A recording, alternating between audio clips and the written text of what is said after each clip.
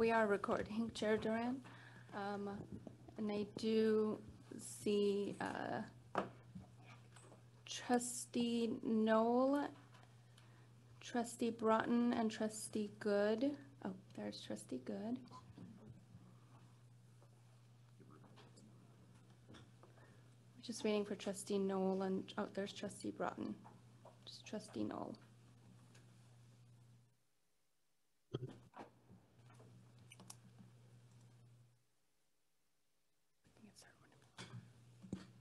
Good morning still, Trustee Knoll, Greg Knoll. If you're there, just let us know by activating your camera. Yes, no, I'm here. I'm trying to get my camera on. Right on. But I am here and ready to go.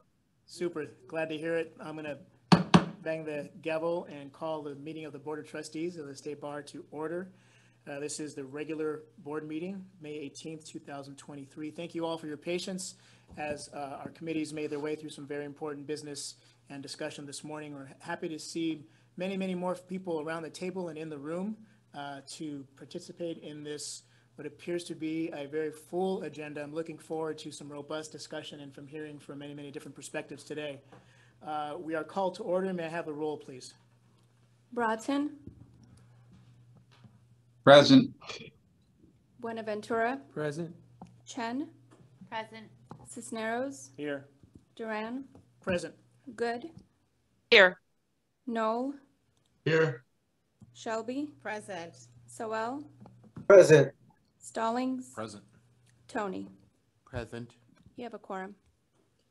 Thank you, Madam Secretary. Next on the agenda is a call for public comment. State Bar staff will attempt to call members of the public in the order that they appear in the attendee pool. For those of you who are participating by Zoom video, you should have a function for virtually raising your hand. It is a hand icon and should appear at the bottom center of your screen. If you wish to address the board, please click on the hand icon now and State Bar staff will add you to the list of members of the public wanting to give comment. If you're participating by phone, you may virtually raise your hand by pressing *9, that is the star key and the number 9. Again, doing so will alert staff that you would like to make a comment, and State Bar staff will call upon you and open your microphone so that you can address the committee. As I've mentioned, we do have a very full agenda today, so due to time limitations and restrictions, we're going to limit public comment to 3 minutes per speaker. Please note that staff will have an on-screen countdown timer visible to all attendees during the duration of your public comment. The timer's 3-minute countdown will begin as soon as you start your comment. The on-screen timer will flash throughout the final 10 seconds, and you may get a verbal 1 minute or 30-second warning depending on how alert we are up here. I would like to start with our first speaker, and I apologize if I mispronounce the last name, Gil Pelez. Mr. Pelez, are you with us this morning? Yes, hello, can you hear me? We can. Yes, you can. Okay, great. I'm a member of the Los Angeles County Bar Association Future of Lawyering Committee, and I'm speaking today regarding item 701, the BRC report on the California bar exam, and to highlight one portion of the report that virtually every stakeholder in California opposes: the elimination of 3 key foundational subject areas from the bar exam: family law, estates, and business law. As you know, 27 bar associations joined a letter opposing certain portions of the BRC report, including the elimination of these 3 topics, and also opposing a non-exam option to bypass the bar exam. The bar associations that joined collectively represent well over 100,000 practitioners, including every major county in California and minority and public interest bar associations. This represents the largest coordination of California bar associations on any issue to date. In addition to the 27 bar associations, more than 800 people wrote public comments, with a vast majority specifically opposing the elimination of these 3 foundational topics. The public comments included law school faculty and public interest groups. Importantly, not a single stakeholder wrote in support of the elimination of these 3 foundational topics. And for good reason. Every Californian is impacted by family law, estate law, and business law. A reduction of practitioners in these areas will hurt the most vulnerable members of the public. Sadly, the Blue Ribbon Commission conducted only a few minutes of discussion about the elimination of these topics, which was approved because it was part of a 2018 attorney practice study. That study was deeply flawed because it did not consider the effects on the public when it suggested, among other recommendations, that the bar exam might be able to reduce topics. Importantly, the study was superseded by a comprehensive 2020 New York study, which found that eliminating these same topics from the New York bar exam in 2016 harm the public in many significant ways, and that the most vulnerable members of the New York now have less options for vital practices as family law or estate law. After eliminating these topics in 2016, New York is now planning to put them back on the bar exam. Why would California want to make the same mistake that New York is now regretting?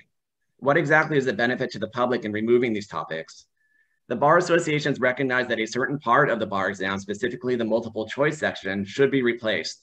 As the New York study found, the MBE multiple choice section, which is controlled by the NCBE, a private corporation, is the main culprit for low pass rates and disparate minority pass rates, and not the state-controlled written essay portion of the exam that includes state law subjects. In fact, after New York removed the state law subjects and gave greater control to the NCBE, pass rates declined in New York. So not only did the removal of these topics result in less qualified attorneys, but pass rates also declined. Therefore, replacement of the NCBE multiple choice section should be the focus of reforming the exam. This is exactly what New York is doing today, and I encourage the State Bar to work together with its New York counterparts. I urge the board to listen to the opinion of every major stakeholder and retain family law, business law, and estates on the bar exam, or at least suspend this recommendation until further study can be conducted. Thank you, and I appreciate your time. Thank you, Mr. Pelez. Just a very brief housekeeping note here. I have a list of some 16 people who have signed up to speak at the board meeting in advance of today's meeting. Our secretary has been kind enough to provide me that list so that I can pretend like I know what's going on here in terms of scheduling. We do recognize that there are folks who have joined us here in person. There may be some overlap between that list and folks who've signed up here in person. And finally, we know that there are people who have signed up on the spot today to speak with us virtually. And so we're going to accommodate all of the speakers, starting with the folks who have signed up early on my list. I'll move over to the folks who are here in the room and signed up to speak in person. And then finally, the clerk, the secretary, pardon me, will call the folks who are wanting to speak virtually. So just so everyone has a sense of where we're going. I'm also going to try to give a couple advance notice so you know your turn is coming up. So next we have Lorena speaking, and then Jean Cha and Peter Madura. So we will activate Lorena's mic if they are ready. Good morning, dear esteemed members of the Board of Trustees. I hope you can hear me. We can. Thank you. My name is Lorena Peñalosa. I come to you to comment on item 703, the proposed changes to rules 7.52 and 7.60. I am a current member of the Jenny Commission. I concur with the written statement submitted by Justin Palmer, current chair of the commission, a statement submitted after a unanimous vote by the commission. I also concur with the statement of former Jenny chair Stella Nye, Jody Nunez, David Fu, and Aminder Singh. Today, however, I come to speak on my own behalf. I come to you concerned and disappointed today because the changes that are being proposed seek to undermine the incredible strides this board has made to advance the principles of diversity, equity, and inclusion within Jenny. From peeling away the veil of secrecy that used to plague the identity and process of Jenny to diversifying the membership of the Jenny Commission, these changes have played a part in advancing a bench that strives to reflect the population of California. I believe DEI work is a work in progress, especially when it comes to diversifying our bench. My hope is that this board is committed to the notion that a commitment to DEI does not have to be a direct charge by rule or regulation or a category to check off a list. Instead, I hope you share my belief that the commitment to DEI means understanding that to advance DEI, we must see our systems, including proposed changes to it, through the DEI lens. And this is what the proposed changes fail to do. The report indicates that there has been significant dialogue with the Commission. Except for the session referenced in the report, I am unaware of any significant dialogue by staff with the members of the Commission regarding the proposed changes, and certainly not prior to proposed changes being introduced in March. A failure to consult with the diverse voices of the members of the commissions, those who devotedly volunteer hundreds of hours to do this work and know this work intimately, prior to introducing the changes being proposed at all, misses the mark in advancing inclusivity. Speaking more specifically to the proposed change to Rule 7.60, I strongly oppose removing the requirement of an in-person meeting for Jenny. The report represents that a streamlined reporting process has been adopted to allow for the increased volume of work being handled by this group of volunteers. It is silent on the investigations themselves, because while the reporting process may be more streamlined, it does not reflect the substantial effort, hundreds of hours, and work handled by commissioners, not only before the commission meeting, but during the meeting and in between. It does not describe the additional time commitment these volunteer commissioners have had to take on in advance of the meeting to try and make the streamlined process work. What is described as socializing minimizes the value of the candid dialogue that takes place in person among commissioners. The in-person interaction and engagement of commissioners goes a long way to allowing commissioners the opportunity to get to know each other, their respective values, building trust. Building this trust allows the commissioners to have honest conversations during implicit bias training and, more importantly, conversations about candidates. I dare to say that the ability to build these relationships carries a heightened importance in an environment where the reporting is substantially streamlined. The report alludes to a shift in some of its proposals, such as abandoning for the time being a hybrid Friday-Saturday schedule. However, allowing the rule changes to go forward opens the door to the implementation of a similar or different change in the future with little to no consultation. Thank you, Ms. Peñalosa, for your comments, and thank you for your service on Jenny. Next, we have Jean Cha. We do not see Jean Cha in attendance. Okay, Peter Maluda, please. We also do not see Peter Madura in attendance. Next, we have Claire Solat, who will be followed by Susan Bakshian, and then Corey Weber, please. Good morning. Just checking the microphone. Is everything working properly? Yep. Yes. Thank you so much. My name is Claire Solat, and I represent the Legal Services Funders Network. Over the past 2 years, while attending BRC meetings, I noticed that the tenure of the meetings changed when alternative licensure was discussed. Rather than working collaboratively with others and keeping an open mind, several members of the commission took steps to thwart the process and shut down exploration of alternatives. The anti-exploration faction, time and time again, disregarded comments and data provided by experts who confirmed alternative licensure methods can be used to assess minimum competency and protect the public, made decisions based on their opinions and personal agendas, and attempted to argue that alternative licensure methods would negatively impact diversity and put participants at risk of harassment, discrimination, and poor supervision. These same commissioners attempted to influence their constituencies by sharing misleading information about the levels of potential risks associated with alternatives and used inaccurate terms such as non-exam. Many of the comments you received from bar commissions, sadly, were impacted by these false narratives. As outlined in Professor Deborah Merrick's written public comment, which you received earlier this week, California's PLP and PLL programs have increased attorney diversity, increased access to justice for low and middle income individuals, and have not led to higher rates of harassment or discrimination. Sadly, the anti-exploration faction appears to have been most interested in protecting themselves and their turf. While they voted not to explore alternatives, at the same time, they authored and voted for motions that would make it easier for them to obtain licenses to practice law in other states. As noted in the BRC report, the composition of law students and bar examinees has changed dramatically. Representation by non-whites, second career folks, and parents has doubled. Standard bar examinations were designed for affluent, young, unencumbered examinees. First-time pass rates for BIPOC examinees are 20 to 50% lower than their white classmates. As noted recently by the American Bar Association, socioeconomic status is the biggest factor when it comes to passing the bar exam. Alternative pathways to licensure are not easier or less capable of determining competency. Licensure alternatives allow new lawyers to earn a living and get real hands-on experience immediately after completing law school, will help with the recruitment of new and diverse public interest attorneys, reduces the impact of socioeconomic differences on licensure rates, and offers a well-needed option for those with disabilities and or caregiving responsibilities that impact both the day of exam experience and preparation.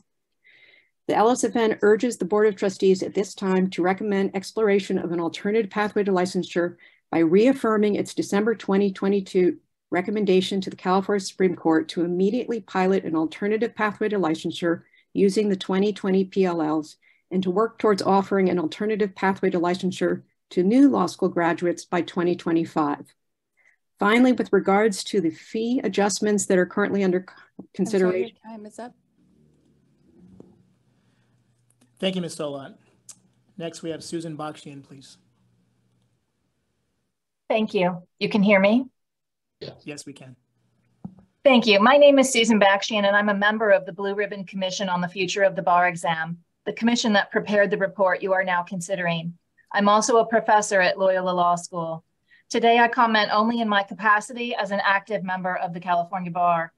I would like to make 3 quick points. Initially, I would like to ask the board to closely review the public comments submitted by Professor Deborah Merritt.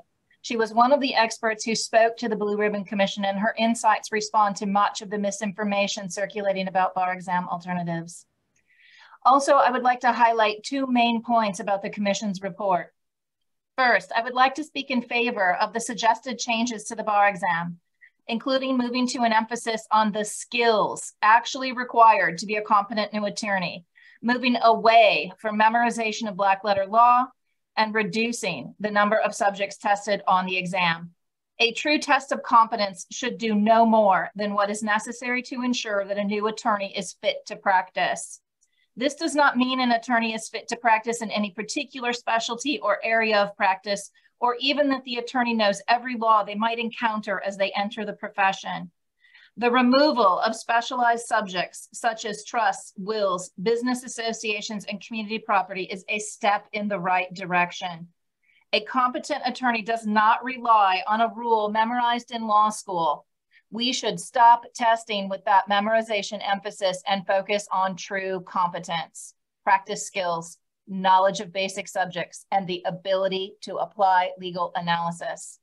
The public is best protected by an exam that is more focused on what the national and California surveys show today's young lawyers are actually doing, not what lawyers who took an exam many years ago remain wedded to. The Commission got this right, and I encourage the Board of Trustees to recommend the suggested reforms to the exam. But the Commission failed to come to consensus on my second point. My second point is this: California needs to pursue an exploration of exam alternatives. The Commission was closely split. A logical response to such a close vote should be to continue to evaluate options, not to foreclose them. This is especially true as here, where unfortunately some members of the Commission failed to attend the meetings on video and voted without participation in the discussions about exam alternatives. The public could see this action as lack of openness to alternatives and disconnection from the process as a predetermined response, which is of course improper on any commission charged with evaluating best practices and options. Some Commission members' comments show the close vote was also fueled by misinformation about exam alternatives, misinformation that came from the public and even from a member of the Commission. I ask this board to do better. Thank you, Professor Bakshian. Our next three speakers are Corey Weber, Rianne Pacheco, and Selena Copeland, please. Mr. and Ms. Weber, thank you. Corey Weber should have the mic. Just need to unmute.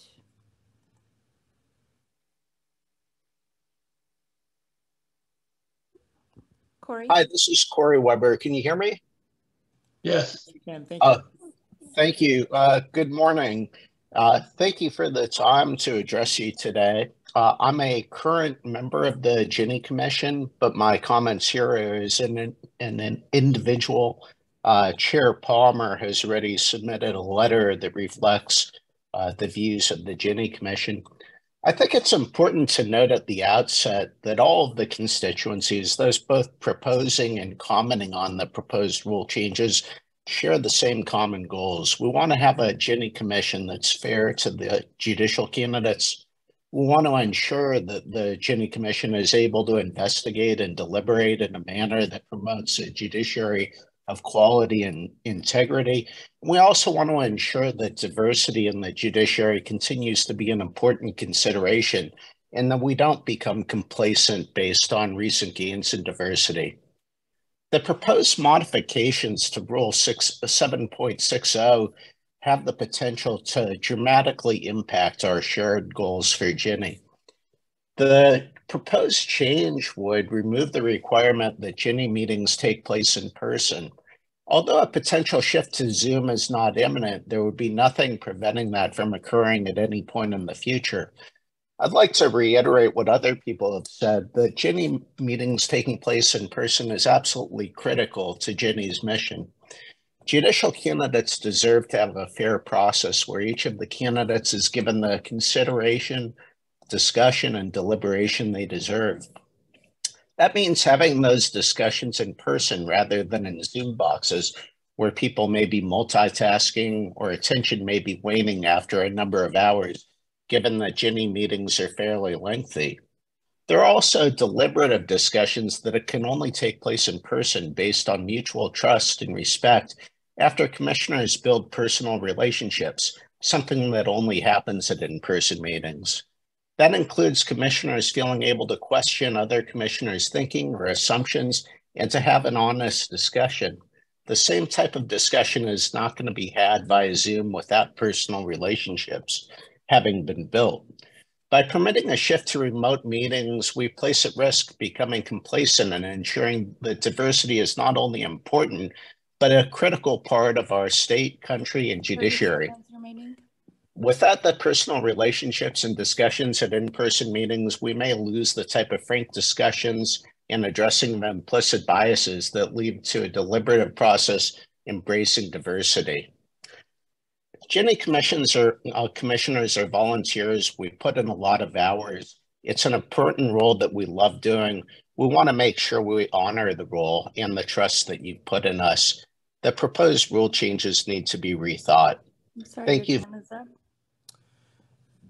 Thank you, Mr. Weber, and thank you as well for your service on Jenny.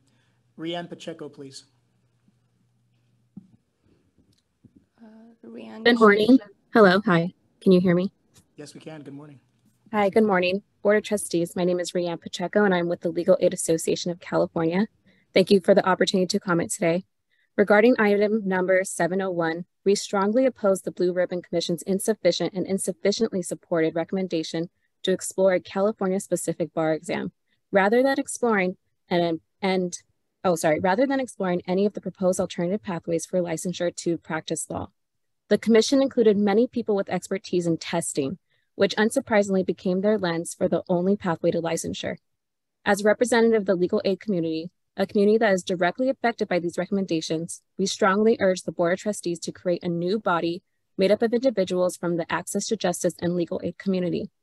This body should look at ways the alternative pathways similar to provisionally licensed lawyers program would diversify and increase access to a legal aid attorney for millions of Californians who have legal problems every year. I yield the rest of my time to Selena Copeland. Thank you. Thank you, Ms. Pacheco. We won't be yielding time today. Every speaker will have 3 minutes unless there's a need for me to actually change that. I am looking forward to hearing from Ms. Copeland, who is next. And after Ms. Copeland, we've got David Fu and Stella Nye. If I pronounced that inappropriately, I apologize. Good afternoon now. It's a little bit afternoon. Ms. Copeland, if you're ready, we are. Good afternoon. This is Selena Copeland. And like Rihanna, I work at the Legal Aid Association of California, and we actually represent the more than 100 legal aid organizations funded by the State Bar. And I want to speak very briefly on 3 different agenda items today. The first is in very strong support of item 704.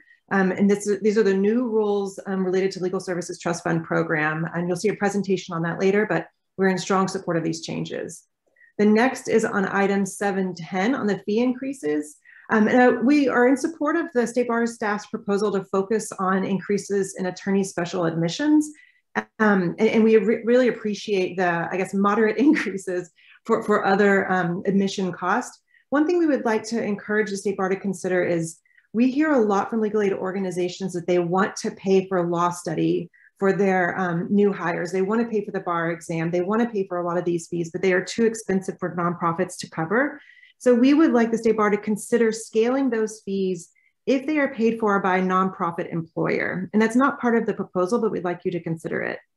And item number 605 is the last one. I want to express a lot of gratitude for State Bar staff for withdrawing many of the proposals that we felt would be impossible for small MCLE providers to follow. In the presentation that you'll see later today or perhaps tomorrow, you'll see there were a lot of changes made that really reflected the public comments. And I just want to thank State Bar staff for doing it because I know there were a lot of comments on these items. And I also appreciate a new item proposed, I think it's rule 3611. And this would scale MCLE provider fees for nonprofit and government MCLE providers. For many of us who do all of our trainings for free for legal aid attorneys or pro bono attorneys, we are not able to easily absorb increased fees because we don't charge for these trainings. So I want to thank State Bar staff for proposed rule 3.611. And also buried in there is rule 3601G around technology. And one of my concerns with adding a new technology MCLE component was marketing, perhaps from other technology companies wanting to market their services and calling it MCLE. And I appreciate the specific language that says that marketing would not be considered MCLE for technology purposes. So thank you to State Bar staff for these changes. And that's the end of my comment. Thank you so much. Thank you, Ms. Copeland. David Fu, please.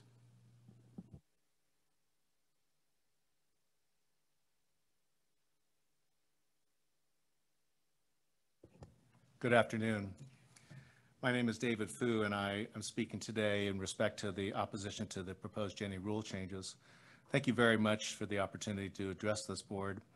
Previously, I served as the 2012 chair of the co-chair of the real property law section prior to the time that the sections were disaggregated from the bar. In 2017, I had the pleasure of serving as the chair of Jenny, and currently I serve as one of the 4 attorney members appointed to the Judicial Council, for which I thank this body for its confidence and the great honor of serving on the Judicial Council. I was a signatory to written comments, so I will tailor my time closely here. Those concerned in opposing these rule changes are aware of a number of rule and procedure changes enacted and others only proposed recently to the Commission. None of the changes I am aware of have been for the betterment of the Commission and its duties. Jenny's rules are codified under the Government Code, but many Jenny procedures are unwritten. Together, these rules and procedures are each based on time-tested principles, each designed to protect the integrity of the process. None are arbitrary. For example, at meetings, the chair and the vice chair conduct the candidate vote. They vote last. This is because no one member may exert more influence than another over the body, and the chair may have outsized influence on the vote. This is avoided by voting last. The chair also avoids excessive comment at meetings for the same reason. The chair's job is to maintain efficiency and apply rules to guide the Commission in the evaluation. It is not the chair's job to influence the outcome. The report is read at the meeting only. A report is never released to anyone else, and the only time a report is read to a candidate is when an NQ rating is reached, and then it is read only once over the phone and no copies are distributed. This is for the protection of raters and commissioners alike against reprisal and other problems that could result from the release of that information. I understand that today those reports are now distributed electronically. Also for the protection of the integrity of the process, the vote is tabulated, but the individual vote, that is cast by whom, is not recorded.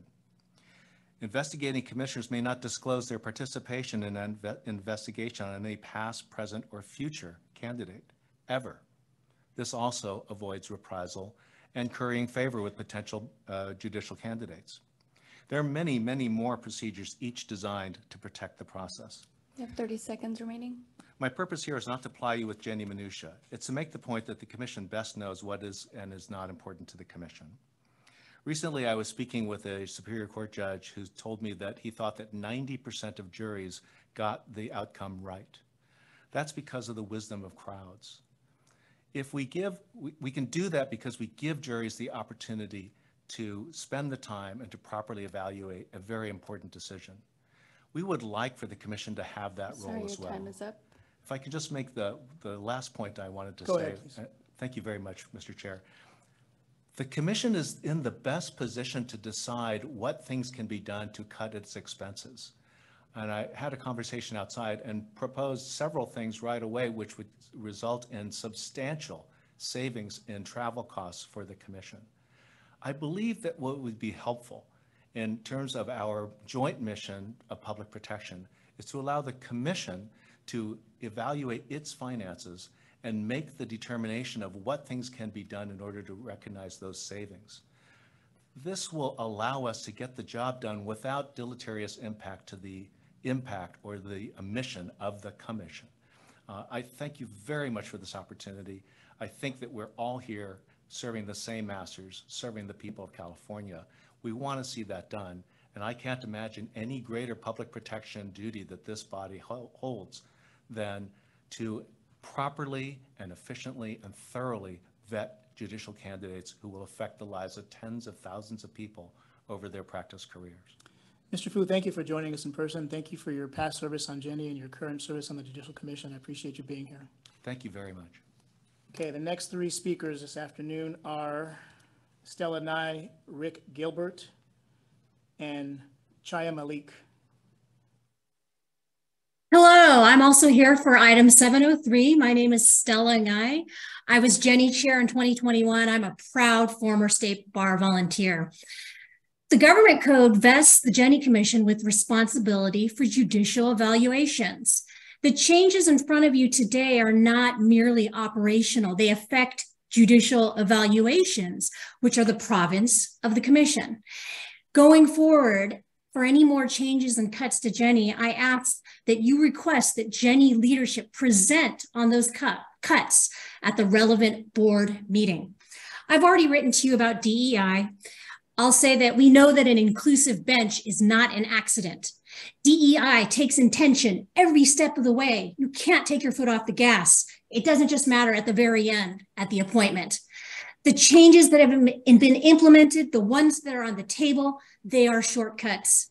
You can't take shortcuts to DEI. You can't cut your way to DEI. As for data, I'd welcome the chance to look at data alongside the State Bar staff.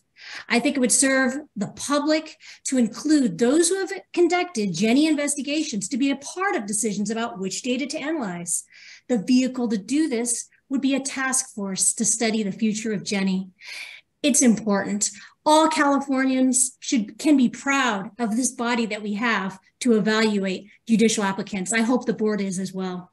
Thank you very much. Ms. Nye, thank you for joining us and thank you for your past service on Jenny. Rick Gilbert, please. Good morning. Am I dialed in? You are, sir. Thank you very much for the opportunity. I'm going to apologize in advance. You're going to hear some repetition. Just so you know, I'm a retired Superior Court judge. I had the privilege of serving on the Jenny Commission for an extended term, which went nearly 4 years, much to the chagrin of my colleagues and staff. Respectfully, as I'll mention later in my comments, my perspective on various proposals to change the Jenny rules may be in conflict with some of my past Jenny colleagues and even currently serving members, and I'll circle back to that. I'm going to urge you to do something very similar to that which you've heard, which is to defer consideration of any changes to Jenny rules pending a short interactive process involving State Bar staff, current and former Jenny commissioners come back to you with specific recommendations. Critically, it is essential that in that process that the State Bar advise the participants in that process of what the budget reduction goals set by the State Bar with respect to Jenny are, and then allow the involved constituents, stakeholders to bring back to you, as the last speaker indicated, a specific response to accomplish those goals. Let me give you some perspective on it because it's influenced by two kind of what I'll call my personal realities. Number one, I'm old, and I'll come back to the significance of that in a moment. Number two, a bit of wisdom that stuck with me from a young lawyer came from dealing with a client representative back in the day who had a poster on the back of his office door, which was a beautiful bald eagle with talons outstretched, about to seize its prey. And the caption was, "Just because you're paranoid doesn't mean they're not out to get you." Let me explain. I come to this process with a perspective on the origin of the Jenny Commission, which I think, and with apologies, seems to be ignored.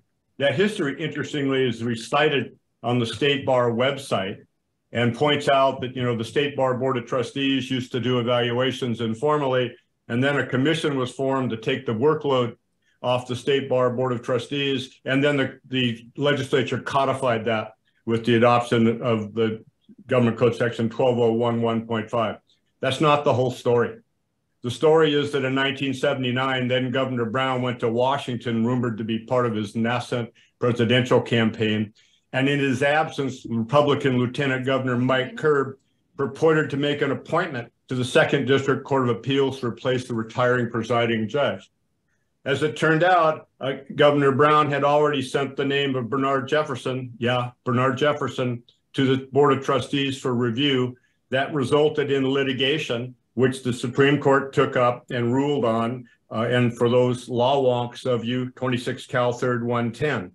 So the Supreme Court ultimately I'm sorry, decided time is up. that the Commission on Thank you for your comments, Judge Gilbert, and thank you for your service throughout the state and your long history. Appreciate that. Chaya Malik, please. Chairman Duran, can you confirm that you can hear me? We can hear you, yes. Thank you. Thank you, Chairman Duran, for the opportunity to speak to you as well as the Board of Trustees. My name is Chaya Malik. I am Vice Chair of the Jenny Commission.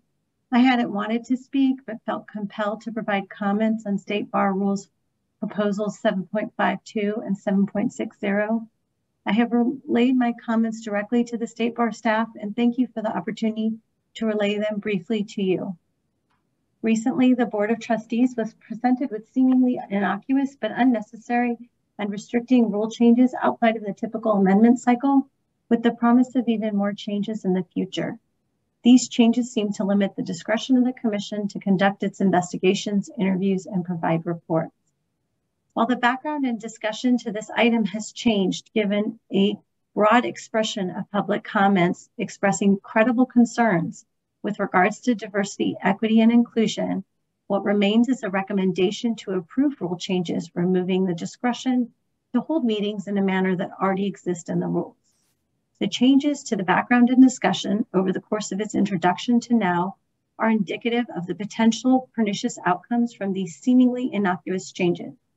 I will add that statistics related to the efficacy of Zoom meetings of nearly 40 people can be sliced and diced to support an infinite number of views and belies what we know by common sense. There are no metrics that can really measure the value of the discussion, voting, and independent evaluation afforded by a robust discussion of the Commission. Presently, the Jenny Commission represents less than 1% of the State Bar budget and is no stranger to cuts, already been burdened by a cut of nearly 70% of expenditures on the full volunteer workforce and recently shifting certain hotel costs to the volunteers. These unnecessary and seemingly innocuous rule changes enable future cuts before evaluating the impact of those changes and would result in the Board of Trustees sending a message to the Commission's volunteers and the state of California as to the lack of value of the Jenny process in supporting the governor in appointing diverse candidates to the bench. I hope you will reconsider and vote against these rule changes. Thank you. Thank you, Ms. Malik. Next on the list, the next three on the list rather, are Judge Brenda Harbin-Forte, Justin Palmer, and then a speaker whose last four digits are 0836. Judge Harbin-Forte, good afternoon, welcome. Thank you. Thank you very much. I appreciate the opportunity to address you. I am a retired Alameda County Superior Court judge. I'm a current member of the Jenny Commission, a past chair of the State Bar's Council on Access and Fairness, a past chair of the court's working group of the State Bar's Diversity Pipeline Task Force, the past chair or planning committee member of the statewide judicial diversity summits that have been held every 5 years, beginning in 2006. I've been past and I'm current faculty for numerous programs on judicial diversity put on by the State Bar and other entities in this state and actually around the world. In short, judicial diversity is my passion. That is what sparks joy. That is my commitment and has been my commitment for more than 20 years. I believe that the proposed changes to rules 7.52 and 7.60 will be detrimental to the judicial diversity that this state is finally seeing over the course of many, many years and much hard work. I don't want to repeat what has been said, and I also submitted a letter. I don't want to repeat what has been said by others, but I do wish that the board would consider a few things.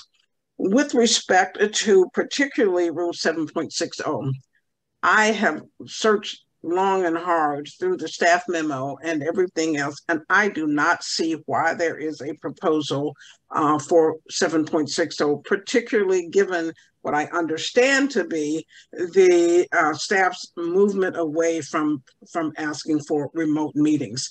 The Friday in-person, Saturday remote, staff seems to have backed away from that. Staff seems to have backed away from remote meetings, even if it moved to a Thursday, Friday schedule. So I don't understand the urgency or the need. The changes to Rule 7.60, in my view, seem to be a proposed fix in search of a problem. There is no problem. I will tell you as well that with respect to the changes, even in terms of remote meetings, if that's still on the table, when I joined the commission in 2021, we were all remote.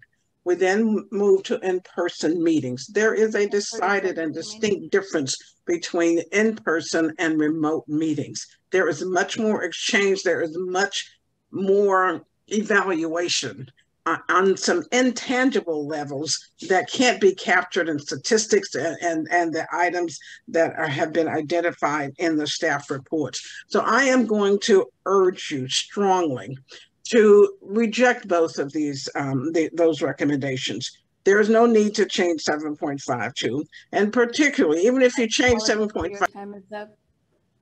Thank you, Judge. We are hesitant to cut any speaker off, let alone someone of your long tenured history and service, and really importantly, the joy and the passion that you bring and have brought to all of your very diverse service. Thank you for your current service on Jenny.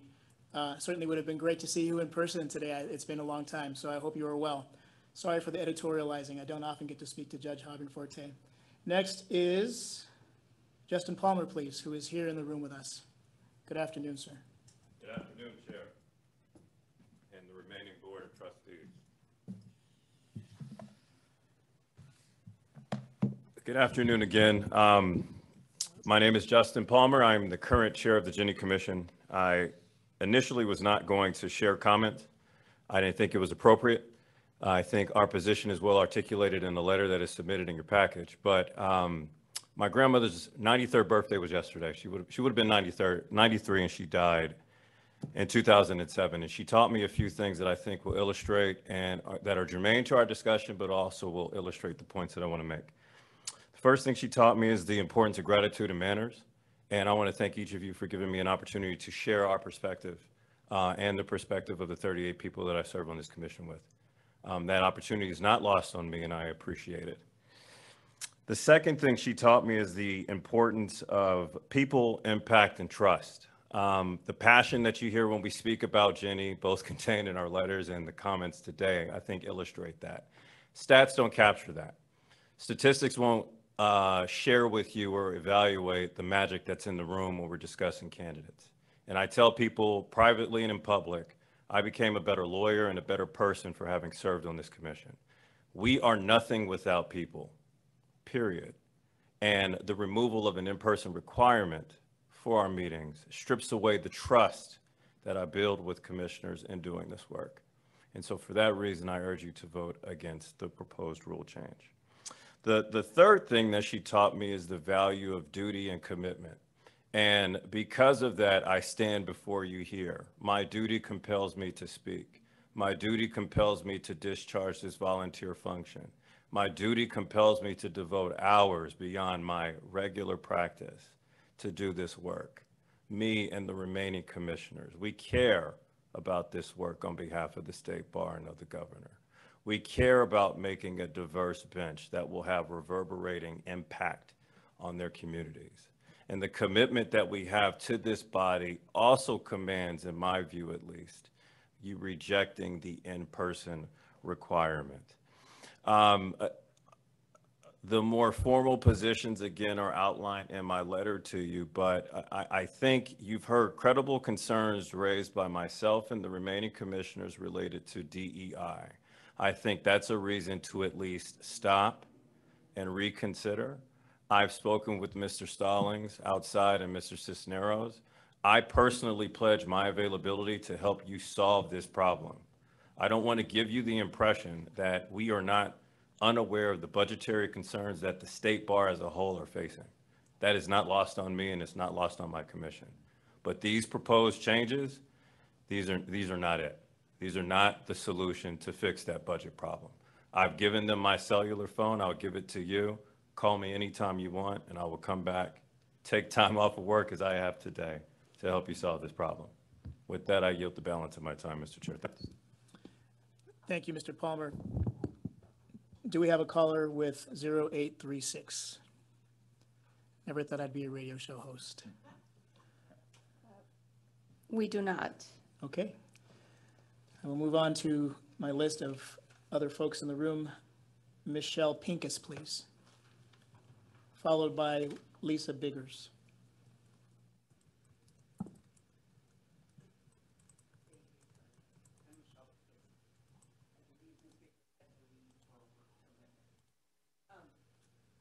Just make sure your mic is activated so folks can hear you in the. It's green now. Wonderful. Thank you. Is it activated? Okay. Yes. Good afternoon. I am a current Jenny commissioner and I'm new to Jenny, and I just wanted to make my public comment in regards to rule change, the proposed rule change 7.60. I reiterate and concur with the previous comments made both by Chair Justin Palmer in what he said today and what the letter sent to the board on our behalf, and Vice Chair Chaya Malik, and then my co-commissioners who've spoken today. My primary request and proposition is that we consider, or that you consider, postponing a vote on these rule changes in regards to the in-person meetings to a later time after having an opportunity to discuss and review the budget and come up with other proposals besides these. My concern and the concern of my co-commissioners come regarding the proposed changes and that are exhibited by our passion about it are based largely in part on the fact that we are volunteers, who, many of whom are government attorneys. We are not wealthy firm lawyers. We are not people with pro bono budgets. And we do this because we believe very strongly in the mission of Jenny, in particular, the quality of the bench and DEI concerns, because the bench in the state of California, both in civil and criminal courts, affect all of us in the state of California. And our concern is that if the proposed rule changes, then with the suggestions made, such as Thursday and Friday meetings, or Fridays in person and Saturdays in Zoom, and all of those, will change the availability of the people who can be on the commission, which means single mothers like myself couldn't do it. Many people of color and people of lower incomes who work government jobs couldn't do it because they can't take more days off of work. We already volunteer hundreds of hours of time. I've been a commissioner only since January of this year, and I've already put in over 100 hours in doing my Jenny investigations and participating in this committee.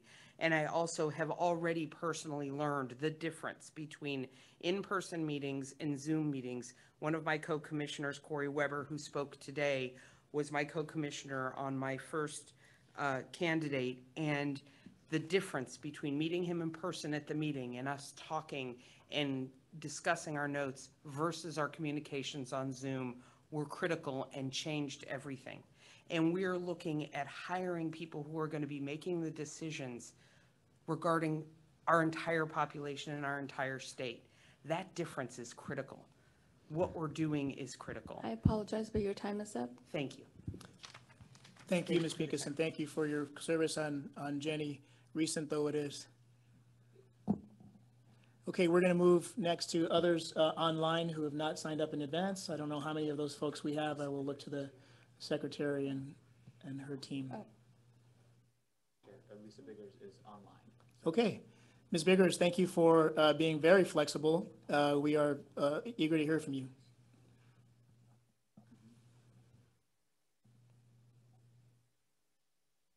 We'll let you know when your mic is activated. Your mic is activated, Ms. Biggers? No, I don't think that. Okay, looks like we lost you. I know it's difficult to do this in transit sometimes, so please do, if you're able to join us again, we will be sure to pick you up. Next, we have Michael Sternberg. Mr. Sternberg, good afternoon. Good afternoon, Chairman. Can you hear me okay? Yes, I can. Thank you. So as you know, I've been coming to public comment to discuss my concerns about the misconduct complaint process and the bar's refusal to take evidence or to investigate. I've made a lot of public comments recently at committee meetings. Today, because the board's here, I do want to heap some praise on you, if I may. So I'd like to start off with Louisa. This is not my first battle with a government agency that refuses to enforce accountability. It almost never goes well or easily, but Louisa is a hidden gem, and I hope you keep her for a very long time. It's clear she is concerned about the public welfare. She's always fully engaged with me and with others that I know about. And I also want to appreciate Leah. I have not had a lot of communication with Leah other than one email, but it's clear that she's at least not vindictively interfering, which is what happens a lot in bureaucracies. So I hope that continues to go well and I get to learn more about her. I also want to praise the board for its recent press releases acknowledging past indiscretions. I also recently discovered the public trust liaison. I don't know how long that's been going, but that seems to me like a very important step.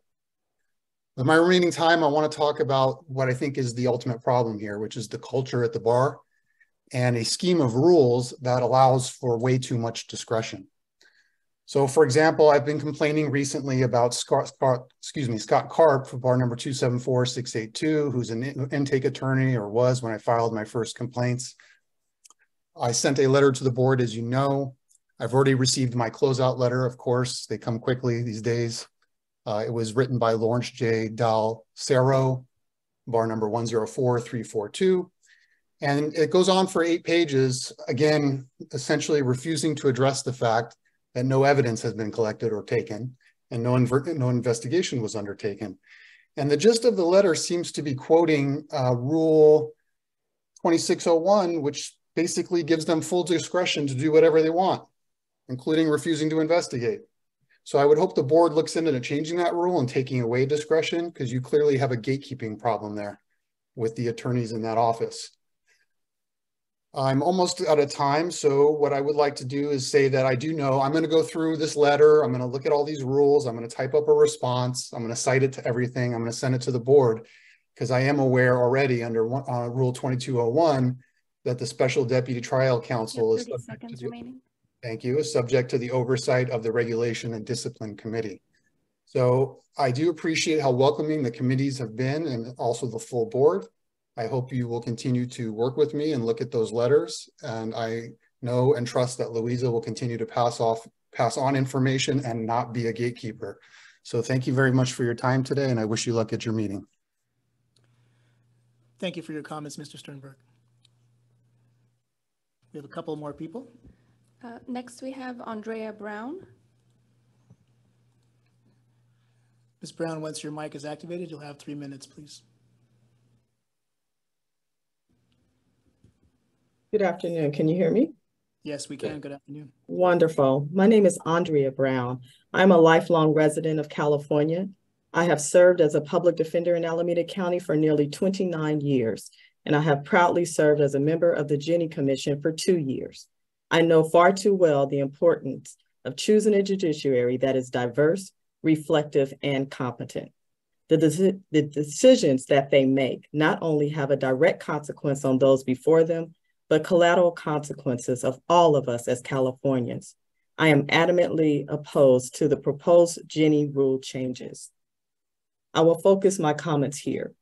The report alludes to a shift in some of its proposals, such as abandoning for the time being a hybrid Friday-Saturday schedule.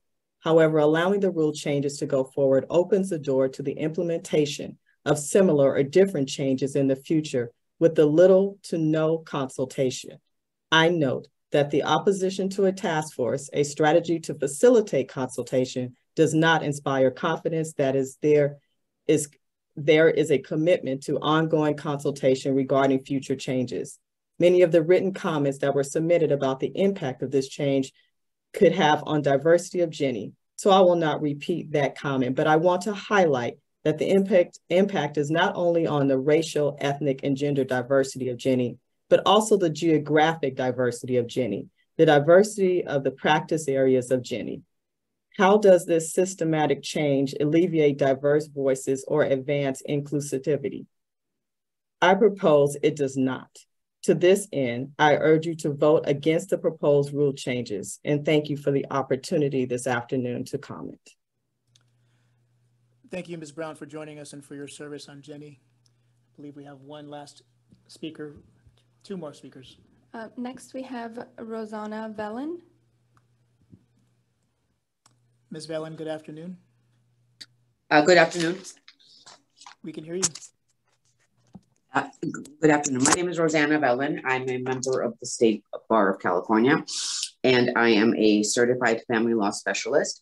I am speaking today on behalf of the Family Law Executive Committee of the LA County Bar Association.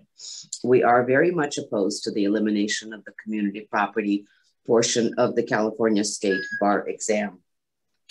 It is our position that community property law affects many aspects of the lives of people that live and conduct business in the state of California outside just of the context of a marital breakdown, including business formation, business dissolution, bankruptcy proceedings, and domestic violence cases.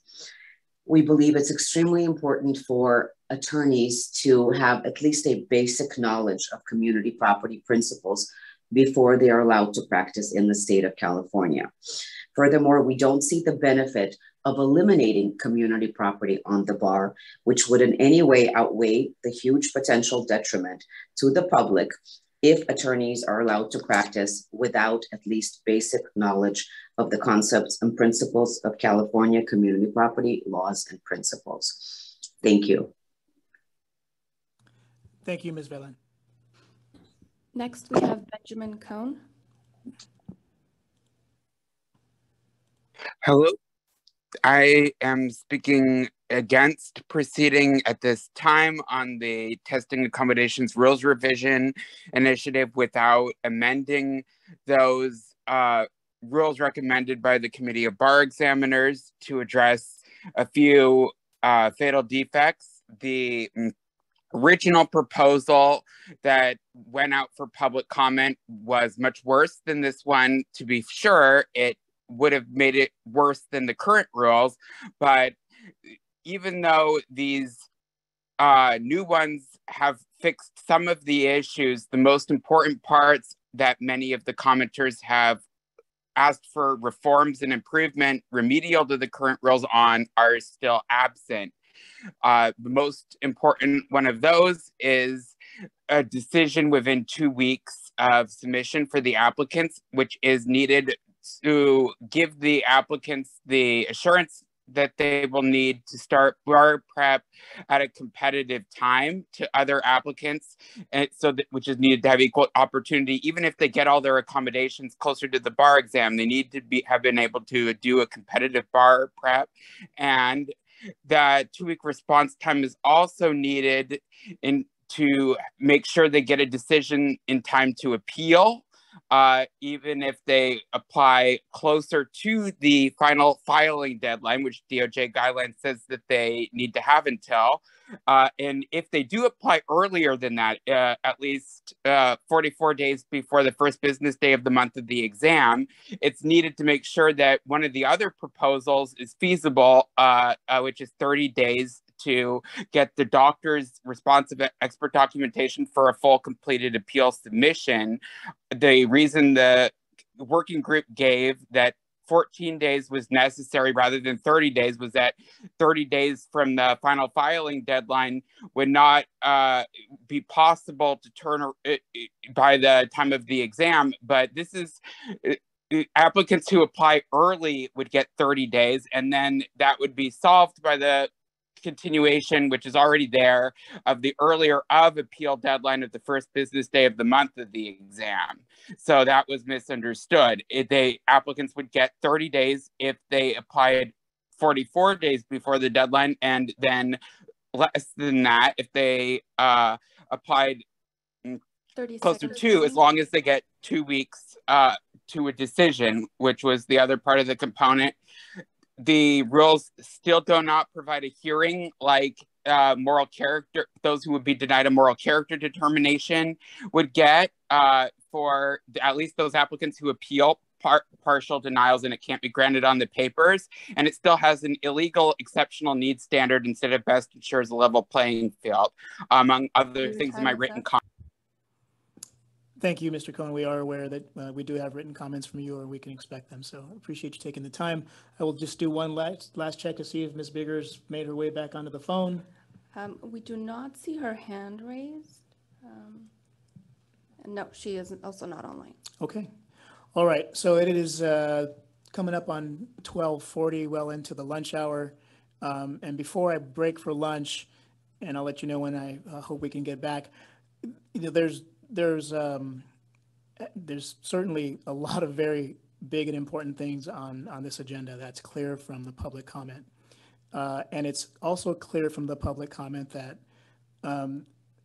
we operate in a very good group of serving people. There's a lot of discussion about gratitude and manners and courtesy, and many speakers have thanked us for the opportunity to address us.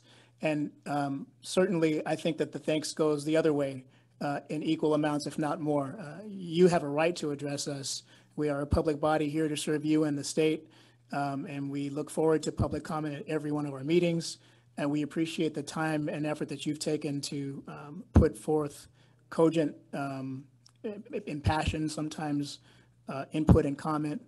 It doesn't necessarily mean that we're always going to agree, and that is one of the things that I appreciate about this Board of Trustees around the table and on the screen, is that we all know how to and look forward to engaging in respectful conversations. And so I just want to say thank you all very much for starting us off with what will be some important work later when we return from lunch, at which time I hope to be 12:15. So let's break for lunch until, excuse me, 1:15. Thank you all.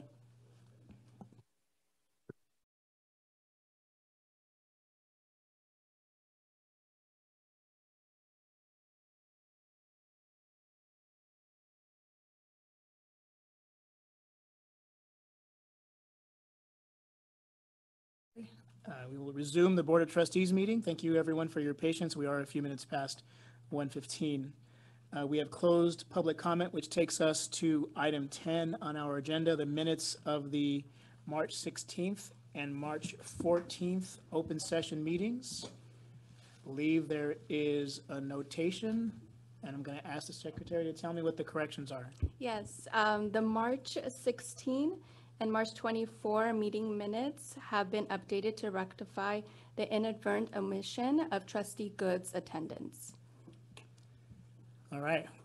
I remember Trustee Good being there. If there are no other changes to the minutes, may I have a motion to approve as amended? Stallings so moved. Stallings made the motion. Second. Cisneros with the second. Roll call, please. Broughton, not present. Buenaventura. Aye. Chen. Aye. Cisneros. Aye. Good. Aye. Knoll, not present. Shelby. Present. Sowell. Present. Oh, is Aye. there a- Aye, okay, thank you. Stallings. Oh, did you? Aye. Oh, Sorry. okay, thank you. I didn't catch that. Stallings. Aye. Tony. Aye.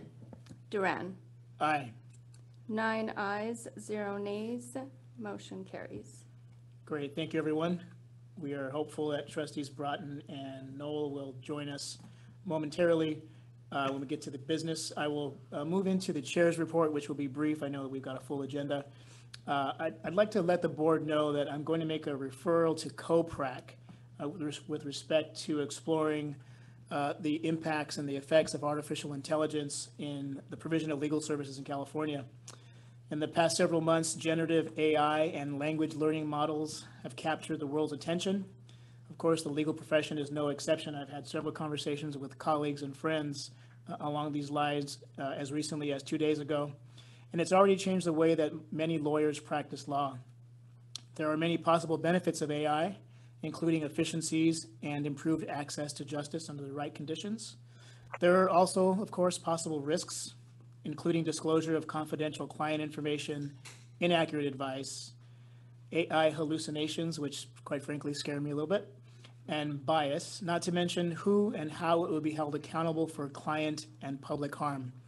Given our public protection mission, of course, these are issues that we cannot ignore. So to explore these and many others issues surrounding AI today, aligning with the recent approach taken with respect to Rule 8.3, I'm asking the Committee on Professional Responsibility and Conduct, which, as we know, is charged with studying and providing consultation and assistance to the board on matters involving professional responsibility, with exploring the use of and recommendations for regulation of AI in the legal profession. There's a little bit of a short timeline here I'm going to ask for, and that is by our November 2023 board meeting. I'm hoping that COPRAC should issue its recommendations, which may include practical guidance, perhaps an advisory opinion or other resources, perhaps changes to the rules of professional conduct or other rules or statutes, or other recommendations to ensure that AI is used competently and in compliance with the professional responsibility obligations of lawyers. And I do that understanding that it is a heavy lift, and with thanks in advance to the members of COPRAC and the staff who supports them for their work on this very interesting issue. The other quick announcement I'd like to make is I believe several of the trustees have been informed through our regular updates that the committees, the judiciary committees in both the Senate and the Assembly have invited members of the State Bar leadership, along with others interested in the very troubling issues that we have brought to the fore with respect to the Girardi matter and the investigation, to a joint hearing in front of those two committees next Tuesday in the legislature. Actually, I think it's in the flex space, not in the Capitol itself, because of the size of the room that we need. That will happen from 1:30 until we're told later in the afternoon, perhaps 4 or 4:30. I would certainly welcome and encourage any and all of the trustees to attend that hearing in person if you can. Certainly, it cannot hurt to show that we are a united body in support of the public protection mission of our organization, and also very willing to have the conversation with the stakeholders in the legislature, with others who are rightly concerned about what we have uncovered and exposed, and how we, more importantly, how we're addressing it as an agency. And so I look forward to seeing those of you who are able to make it there, and I look forward to the conversation with our legislative partners in those respective committees. That is all I have to report. I'll turn it over to the Executive Director, please. Hi, I also have a very brief report, really wanting to thank and recognize our gem, Luisa, and Alfredo and lift up some of the work that they've been doing behind the scenes to further enhance our public access here to State Bar meetings. You may have seen outside when you walked in, there was a laptop set up. That laptop is a place where folks who attend our meetings in person can access a survey about their experience at the meetings and coming to make public comment. Similarly, for all of the many people that sign up to make public comment or watch the meeting by Zoom, as soon as they log off of the meeting, they're receiving a survey about their experiences. We've been doing a lot of work to really ensure that the experience of the public, whether it be in person here at our meetings or remotely, is seamless, and that they do have access to all of the material and the ability to make comments in a way that is meaningful. And we have been collecting many stats on participation and a number of other issues, and most recently shared those with Senator Laird's staff. Senator Laird is carrying a bill that will allow the Board of Trustees and other State Bar entities to continue to meet in hybrid remote fashion in perpetuity. And so we've been sharing kind of our best practices on this type of work. So wanted to recognize Luisa and Alfredo, who've really led that charge. And also just to let the board know it's something going on that you don't necessarily have a window into. Thank you. You're here. I totally agree, and thank you both on behalf of the bar, on behalf of the board, excuse me. Okay, we are going to move on to the consent calendar. Before we take the consent calendar up, I've been informed by staff that there was a request to remove one item from our 700 series later in the agenda into the consent calendar. That item is item 704, and to make it item 50-8. I will give you a chance to scroll down in your agenda so that you can take a look for yourself as to what item that is. And if the board is amenable to that inclusion, I will need a motion and a second to add it into the consent calendar, and then we will consider the consent calendar as one large item. So moved. Second. Motion by Cisneros, I believe, second by Stallings. Can we have the vote on the inclusion of 50-8 into the consent calendar? Mr. Chair, before the vote transpires, can you provide reasoning as to why the change? I will turn that over to staff. Thank you. Sure. This is an item seeking the board's approval of rule changes to various rules impacting the Legal Services Trust Funds Commission grant allocation work. And as outlined in that agenda item, the board does not actually have discretion vis-a-vis its action to approve these rules. The board's discretion has been statutorily limited to a very narrow set of circumstances where the commission was acting in a way that was not in alignment with statutes or rules. OGC has done the requisite analysis of what is being proposed, and as outlined in the item, there is no basis for the board not to approve the rules. And so I think going forward, it would probably be a best practice for these items to always be on your consent agenda unless OGC has flagged an issue that would require it to come off. So that's all. We've probably taken more time on it now than the presentation itself. I was just hoping to save a little time there. Excuse me, Mr. Chair. Yes, sir. This is Greg Knoll. I have to recuse myself from all participation on this item.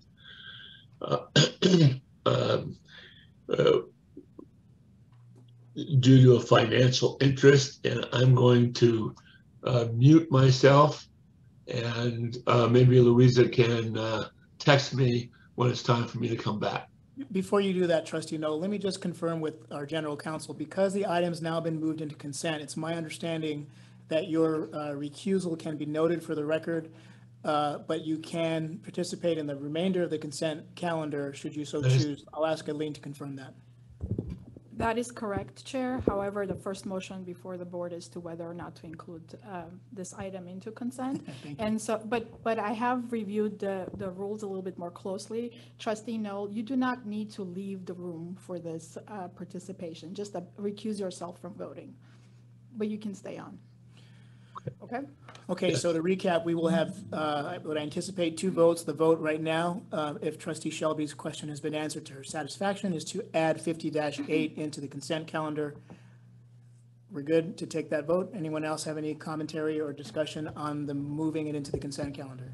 I just would probably note from a procedural standpoint, moving forward, I imagine it was just a timing issue as it relates to this time, and so hopefully moving forward, it will be addressed. Yep, I think that's probably the case. Thank you, Trustee Shelby. Okay, we'll have a roll call on the movement into the consent calendar. Broughton? Not present. Buenaventura? Aye. Chen? Aye. Cisneros? Aye. Good? Aye. Knoll? Knoll is recused. Knoll is recused. Thank you. Shelby? Aye. Soel? Aye. Stallings? Aye. Tony? Aye. Duran? Aye. So that's 8 ayes, 0 nays. Motion carries. Thank you, Madam Secretary. It moves us to the consent calendar. Does any member of the board wish to pull an item from consent for separate discussion? I don't see any here in the room or any on the Zoom. With that, may I have a motion to approve the consent calendar with the addition of 50.8? So moved. Motion by Stallings. Second. Second by Buenaventura. May I have the roll call, please? Broughton? Not present. Buenaventura? Aye. Chen? Aye. Cisneros? Aye. Good? Aye. Knoll? Knoll is Trustee recused. Knoll, Oh, I'm sorry. Knoll, excuse me, Trustee Knoll Would you like to offer a vote on the rest of the consent calendar? Yes, I am recusing myself from the 704 move to 50.8, and but otherwise I approve the motion. Thank you, sir. Shelby, Aye. Sowell, Aye. Stallings, Tony, Aye. Duran. Aye. 10 ayes, 0 nays, motion carries. With one recusal on 50-8. Yes. Okay, that moves us to the portion of our meeting designated where the board is sitting as the Regulation and Discipline Committee. Our first item is 60-1, proposed new rule of professional conduct governing attorney reporting requirements, Rule 8.3. This is a return from public comment and a request for approval. This item will be presented by Program Director Erica Doherty, who I think will join us on the screen shortly. Good afternoon, Ms. Doherty. Welcome. Good afternoon, Chair Duran. Can everyone hear me okay? Yep. Okay, wonderful. I'm going to share some slides, so bear with me for one moment while I get those loaded. Okay, and hopefully you can see those as well. There they are, yes. Great, okay. So good afternoon. This presentation is going to address proposed new rule of professional conduct 8.3, which, if adopted, would require a lawyer to report certain conduct of another lawyer if that conduct is known by the reporting lawyer with sufficient credible evidence. So there we go. All right, so a brief reminder of how we got to where we are today. So at the November 2022 meeting, Chair Duran directed COPRAC to prepare a proposed rule of professional conduct addressing a lawyer's duty to report misconduct. In COPRAC's consideration, they were asked to consider ABA Model Rule 8.3, the adoption of that rule by various other jurisdictions, as well as past consideration of the model rule and any version of 8.3 by the Commission for the Revision of the Rules of Professional Conduct. Very shortly thereafter, Senator Umberg introduced Senate Bill 42, which would establish a statutory duty to report by adding a new Business and Professions Code section, section 6090.8. And if that's adopted, a licensee would be required to make a report to the State Bar, essentially in a manner that is identical to ABA Model Rule 8.3. That is if the lawyer knows that another licensee has engaged in professional misconduct that raises a substantial question as to that licensee's honesty, trustworthiness, or fitness as an attorney in other respects. So what occurred there is COPRAC issued a draft proposed Rule 8.3 in January for a 30-day public comment period and held a public hearing. Following revisions based on that public comment period and the hearing, COPRAC approved a proposed Rule 8.3 for submission to the Board of Trustees, and that was presented to you at the March 2023 meeting. That version, COPRAC's version, just for ease, is going to be referred to as Alternative 1 during this presentation. In addition to Alternative 1, staff presented an Alternative 2 version, which is slightly broader than Alternative 1, and asked for the board to issue those two for a public comment period. Along with the public comment on the two alternatives, staff also requested input from commenters on whether they would prefer Model Rule 8.3 or no version of 8.3 in California. So a brief high-level comparison of the ABA Model Rule and the two alternatives. So ABA Model Rule 8.3 and what is currently proposed in SB 42 require reporting of any violation of the rules of professional conduct that raise a substantial question as to the lawyer's honesty, trustworthiness, or fitness as a lawyer in other respects. Alternative 1 is the narrowest of the two alternatives, and it requires the reporting of criminal acts, fraud, or misappropriation of funds or property that would violate Rule 1.15. All of these types of conduct that must be reported only have to be reported in Alternative 1 if the conduct raises a substantial question as to the lawyer's honesty, trustworthiness, or fitness as a lawyer. Alternative 2 is slightly broader, and it would require the reporting of criminal acts that reflect adversely on a lawyer's honesty, trustworthiness, or fitness, and then also requires reporting of conduct involving dishonesty, fraud, deceit, or reckless or intentional misrepresentation or misappropriation of funds or property. So just as a reminder, we talked about this in March, but alternatives 1 and 2 are identical except for what must be reported. And alternative 1, as presented, is narrower than what must be reported in alternative 2. The rules also have the same exceptions and the same knowledge standard. So the knowledge that triggers a duty to report is known credible evidence of certain conduct. A lawyer can still report other violations, and that's clear in the rule that they may report. They're just only required to report certain conduct. The rules address the timing of when conduct must be reported, and there's also exceptions provided in the rule and in the comments regarding information gained in a substance use or mental health program and other information that may be protected by confidentiality, privilege, or other rules or laws. So diving into the public comment that was received when this was issued. So the State Bar received 390 public comments on the proposals. The majority of the commenters disagreed with moving forward with any version of Rule 8.3. That was 199 out of 390. Nearly all of those were attorneys. Of those who are in favor of moving forward with a version of Rule 8.3, 84 preferred alternative 1. Again, that was mostly attorneys. 66 preferred alternative 2. Also mostly attorneys, just because most of our commenters were attorneys here. And then 41 prefer model rule 8.3. So like I said, most of the comments we received were from attorneys. It was 84% of the total comments were provided by attorneys and 16% by non-attorneys, or those who declined to state whether or not they are attorneys. And then of the attorney commenters, 58% oppose any version of 8.3. And then from most in favor to least, it went alternative 1, alternative 2, and then the model rule. So essentially they preferred the most narrow version and least preferred the broadest version of the rule. Of the non-attorney commenters, 89% want a version of Rule 8.3 and prefer what's in alternative 2. Then they prefer model rule 8.3 and then followed finally with the most narrow version in alternative 1. So what the commenters who oppose either essentially any version of 8.3 say is that the rule will be weaponized, particularly against attorneys of color, women, and solo and small firm attorneys. They suggested that an attorney should be able to report anonymously and that there should be exceptions to the duty to report based on possible threats or retaliation. Many commenters said that the requirement to report under 8.3 is a reaction to the May and Lazar reports, as well as the handling of the Thomas Girardi complaints. And they are concerned that it's going to open the floodgates for complaints that are filed with OCTC and kind of overwhelm the discipline system.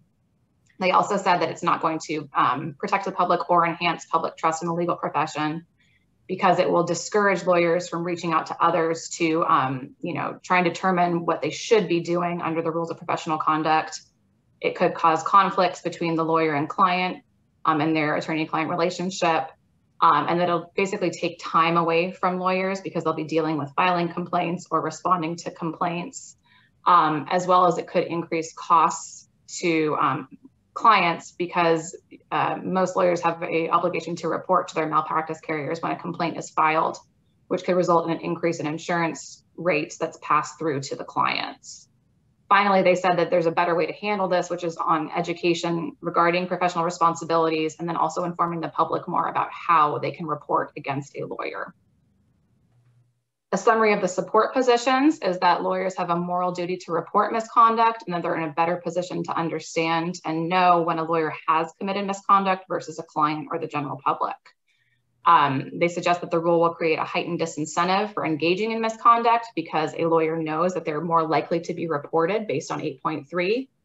And it'll help a lawyer because the lawyer will now have to report versus feeling like they may not want to because they were previously not obligated to do so. Many of those in favor of a Rule 8.3 rejected the opposition's argument that California is uniquely litigious, and said that even if so, bad actors are bad actors that should be reported. And then to combat some of the concerns that were raised regarding weaponization of the rule, they suggest that existing rules and statutes should be enforced to discourage weaponization of the rule, including Rule 310, which prohibits the threatening to file a complaint to gain advantage in a civil dispute, as well as criminal penalties for false and malicious reporting under Business and Professions Code 6043.5. In regards to the alternatives themselves, so many of the proponents of alternative 1 said that it's appropriately limited to egregious misconduct and it's less likely to be weaponized. And then just more generally, they said it was easier to follow and understand than Alternative 2 or Model Rule 8.3 as far as a lawyer's obligations for what they must report. Proponents of Alternative 2 said that it's more broad than Alternative 1, and it should be because it deals with other instances that can frequently result in client and public harm.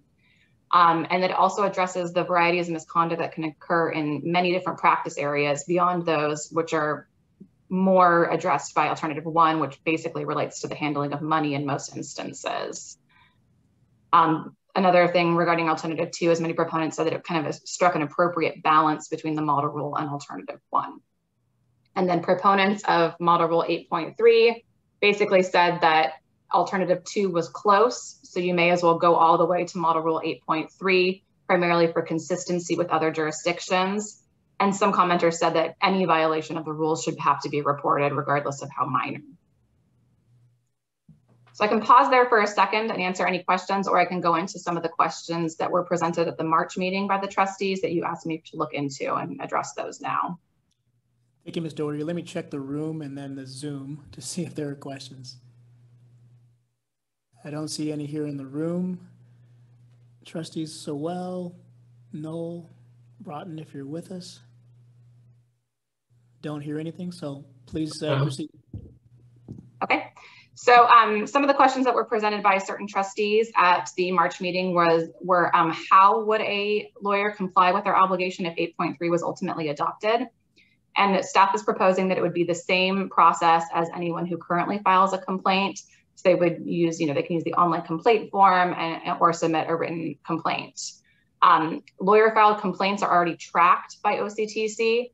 And if adopted, staff will explore further ways to track this to address any concerns regarding more filings based on Rule 8.3. As far as potential discipline for a violation of Rule 8.3, violations of the rules of professional conduct are covered by these standards for attorney sanctions on professional conduct, and they would be applicable here. The standards establish a level of discipline that's based on the type of misconduct, and they're used by the State Bar Court to recommend discipline. They're not binding on the California Supreme Court when ordering discipline, but they're typically followed by the Supreme Court unless there's grave doubts as to the propriety of the recommended discipline. In this instance, standard 2.19 would apply. It's somewhat of a catch-all standard and applies to violations of rules that are not otherwise specified in other standards.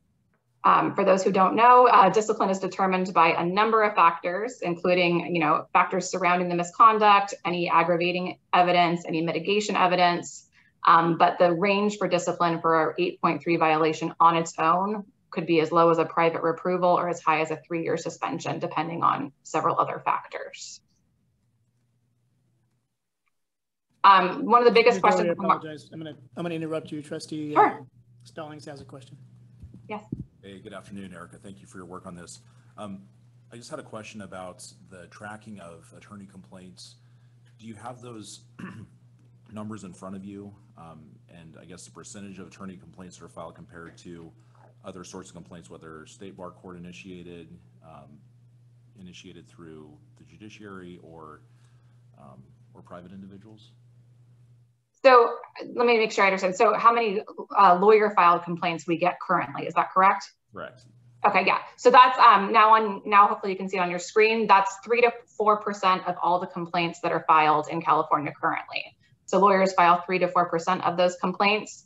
That's on par with the national average of lawyer filed complaints in the states that actually track it that we surveyed. So the states that have a version of 8.3 that also, again, track these stats, it's typically about 3 to 4% of their complaints are lawyer filed. On your screen, it shows 3 to 9 on average, and that's because Illinois is quite a bit higher than other jurisdictions, and we wanted to account for that as well. So related to Trustee Stallings, your question now, and some other trustees' questions back at the March meeting, the current number of lawyer filed complaints in California is consistent, like I said, with most other jurisdictions that already have a version of Rule 8.3. This can mean a variety of things. It can mean that California licensees are already reporting the conduct that would have to be reported if a version of Rule 8.3 is ultimately adopted. And it's also possible that it doesn't include those things and the number could go up. Currently, complaints filed in the discipline system fluctuate from year to year. So we could, assume that the numbers are doubled here. So if we go from 4% currently up to 8% if Rule 8.3 is ultimately adopted, that's still within the range, the variance range of the number of complaints that OCTC already receives. It goes up and down, by a 1,000 or so from year to year. And OCTC has indicated that it would, fit within the existing workload based on that variance that's already staffed for, from in the range of, let's say, 2018 to 2022 of those known complaints. I think, Erica, if maybe Brandon, if I understood you, you were asking about like the proportion that these complaints represent. And I don't think we have the specific data, but just looking at the 2022 ADR. So for example, total complaints filed, what we traditionally think of as complaints, 12,731, state bar initiated inquiries, 310, probation referrals, 79, reportable actions, self, 183, reportable actions, other, that would include your court referrals, 1,000 something. I can't read without my glasses. So that gives you a sense of the relative proportion. And when we're talking about 3%, we just modeled it off of a 15,000 complaint base because the math is easy there. So there you're talking about 450 complaints. So you can see it's a relatively small proportion. And what Erica is saying is the caseload fluctuates year to year. So that 450, give or take, it doesn't seem that it would significantly impact the workload over time of OCTC. But I know George can speak to that as well.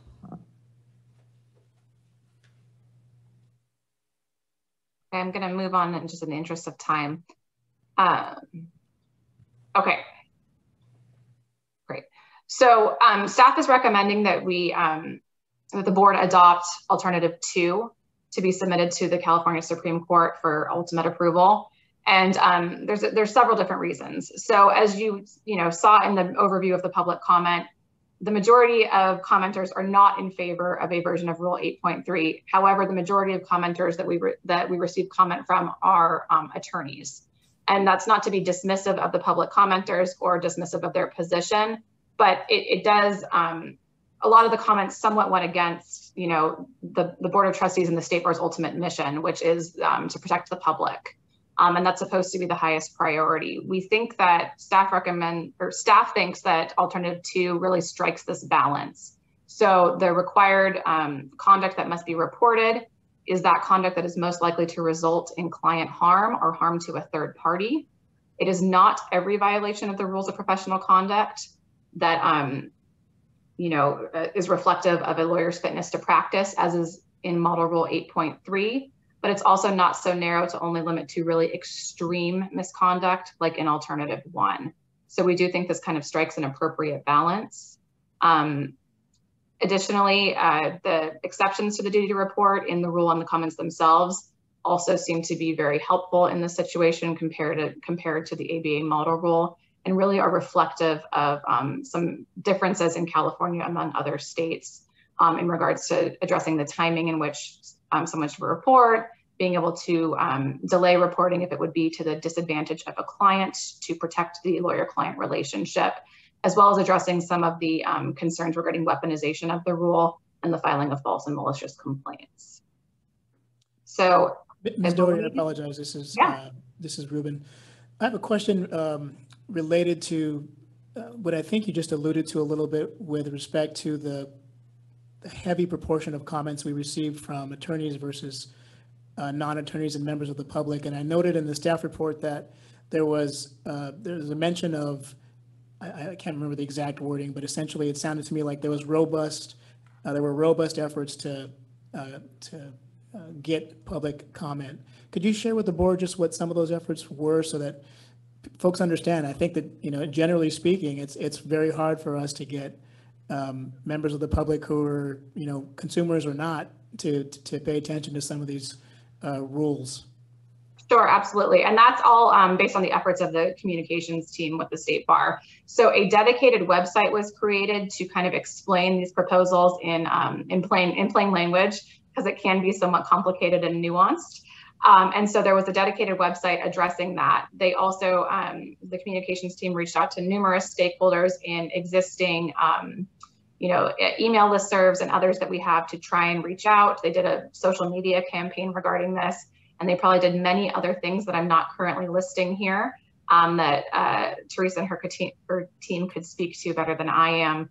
But there was significant outreach performed. It just did not result in comments from those groups. And I have the metrics here. So we did a paid and organic campaign. So our total impressions for this were 972,000. The clicks to our public comment form, 5,300. Views of the mini site that Erica referred to, 3,265. Clicks from the all licensee email, 1,200. Our cost per click, that's a metric we look at, social media posting, 46 cents.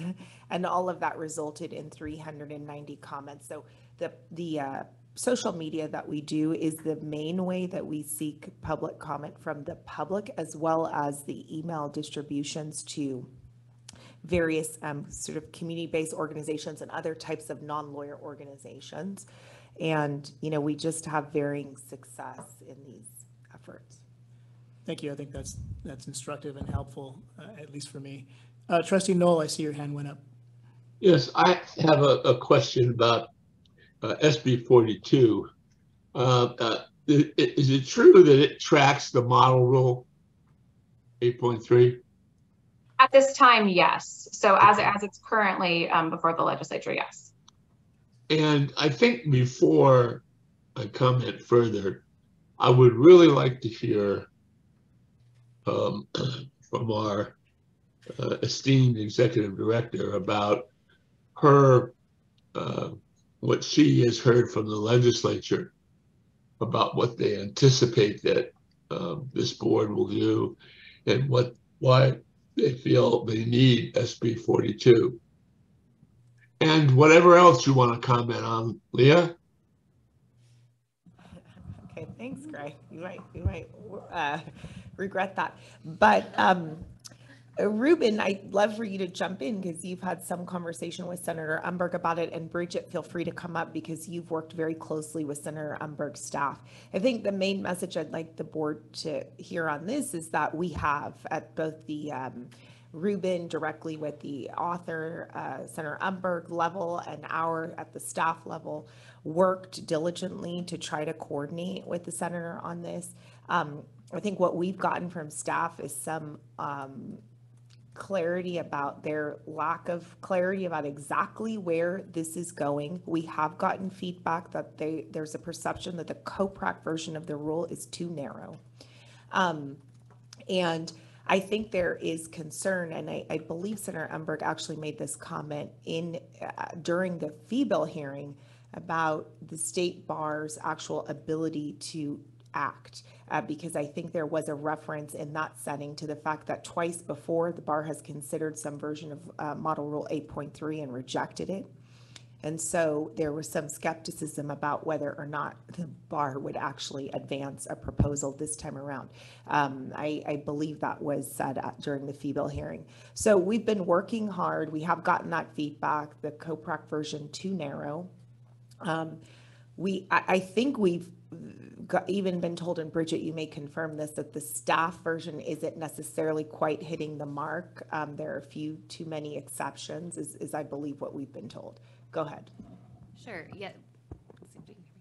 Yes, we have been keeping Senator Umberg's staff in the loop the whole time as far as what COPRAC has been doing, inviting them to know about what hearings they've had. We had a public hearing about it throughout this year, and just kind of keeping them up to date on what the public comments say.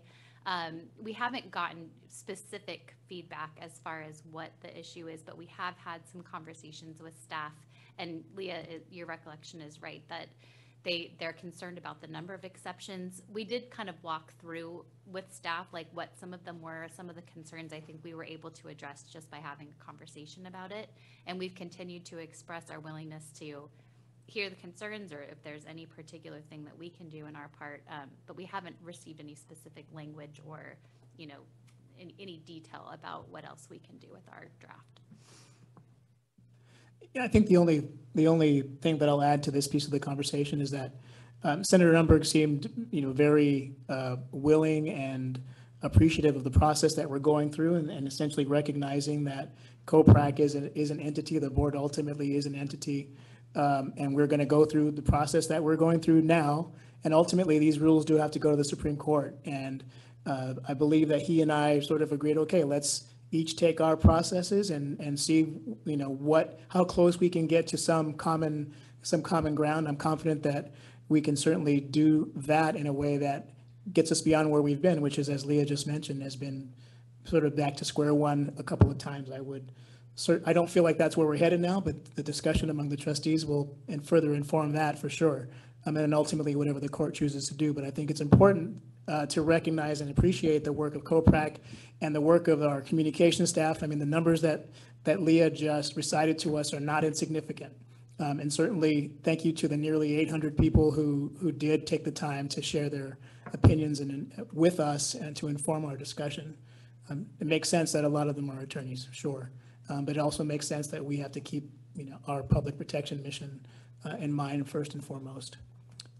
I see Trustee Sowell's hand up. Just a quick question. First of all, just want to thank staff for the report and also for following up on a number of the questions that came out of I think our March meeting. My question is about fiscal impact.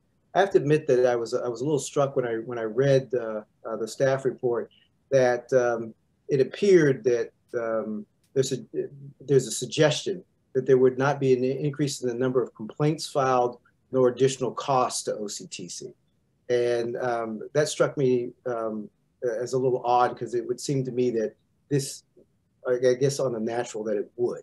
And if staff could just talk maybe a little bit more about how they see that. Sure. So I don't think, apologies if that's how it came across. I don't think we're saying there's not necessarily going to be more complaints. I think it's certainly a possibility. I think there's a lot of unknowns here, and that I think is a challenge to successfully forecast as far as the fiscal impact to OCTC. So what we're looking at is currently we have a 3 to 4% rate of lawyer filed complaints. It's possible that we go as high as Illinois, which is the highest state of those we were able to survey and get real data from, and we end up at 8 to 9%. That would essentially double the number of complaints that we receive from lawyers. So doubling that, if we receive about 450 currently to 500 a year, we're now looking at 900 to 1,000 about. So what we were speaking to is, and Leah was just speaking to a moment ago, is that's already within the current range of complaints that are filed with OCTC that fluctuate from year to year, because we're not able to obviously predict how many complaints are going to be filed. So it's already within the range that OCTC is currently staffed for. There was a higher number of complaints, 2018, 2019. Those numbers have somewhat declined over the past couple of years as far as the number of complaints. So it's possible that we could go back up to those, 2018, 2019 complaint numbers based on this. And that's still the level that OCTC is staffed at. George, while you're coming up, I just want to let the board know I've asked Louisa and Erica, so to get ready to share the 2022 ADR so we can look at that complaint fluctuation that is being referenced. So it sounds like, or looks like, Mr. Cardona is going to offer some further information in answer to Trustee Sowell's question. Leah has asked for additional information, I think in the same vein. And then after that, we've got Trustee Shelby, who raised her hand here in the room, and Trustee Good on the Zoom. So Mr. Cardona, please. Yeah, I mean, I will just add to the difficulty in predicting this because the numbers that were cited. So for example, in fiscal year 2022, according to the ADR, we had 12,731 complaints as opposed to 183 reportable actions self. Those self-reportable actions we don't expect to change because those are things that people are required to report under the other statute. So we already include in the complaint some number of complaints that we get from attorneys. For example, complaints that we get from opposing counsel who complain about things that the attorney on the other side has done, or other types of complaints. The other uncertainty is that we often, in a case, for example, where an opposing attorney complains, we may also get a complaint from a client And so there's an overlap sometimes. In other words, we get duplicate complaints, one from an attorney, one from a client. So again, that makes it very hard to predict what any increase is going to be in terms of complaints resulting from 8.3.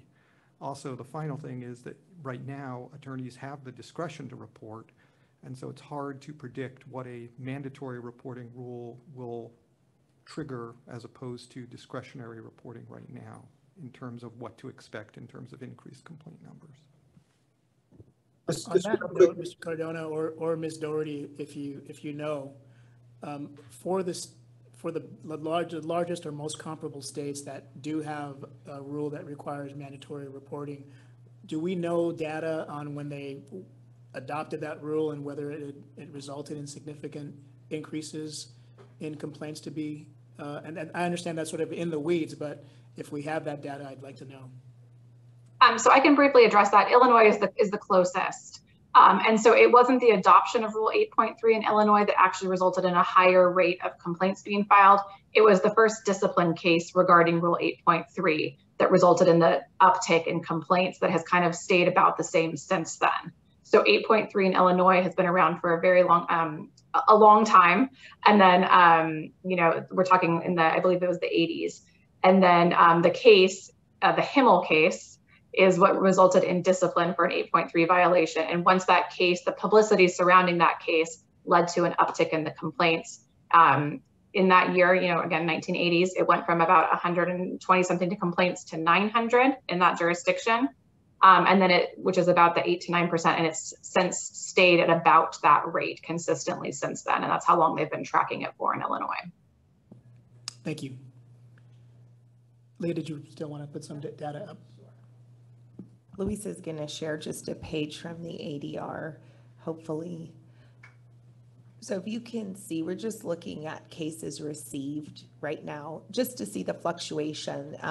So you can see in 2018, we had 15,428, 2019, 16,541, 2020, 15,700, 2021, 13,781, 2022, 14,497. And this is a bigger universe than just what we categorize as a pure complaint, but this is all the kind of cases received by OCTC.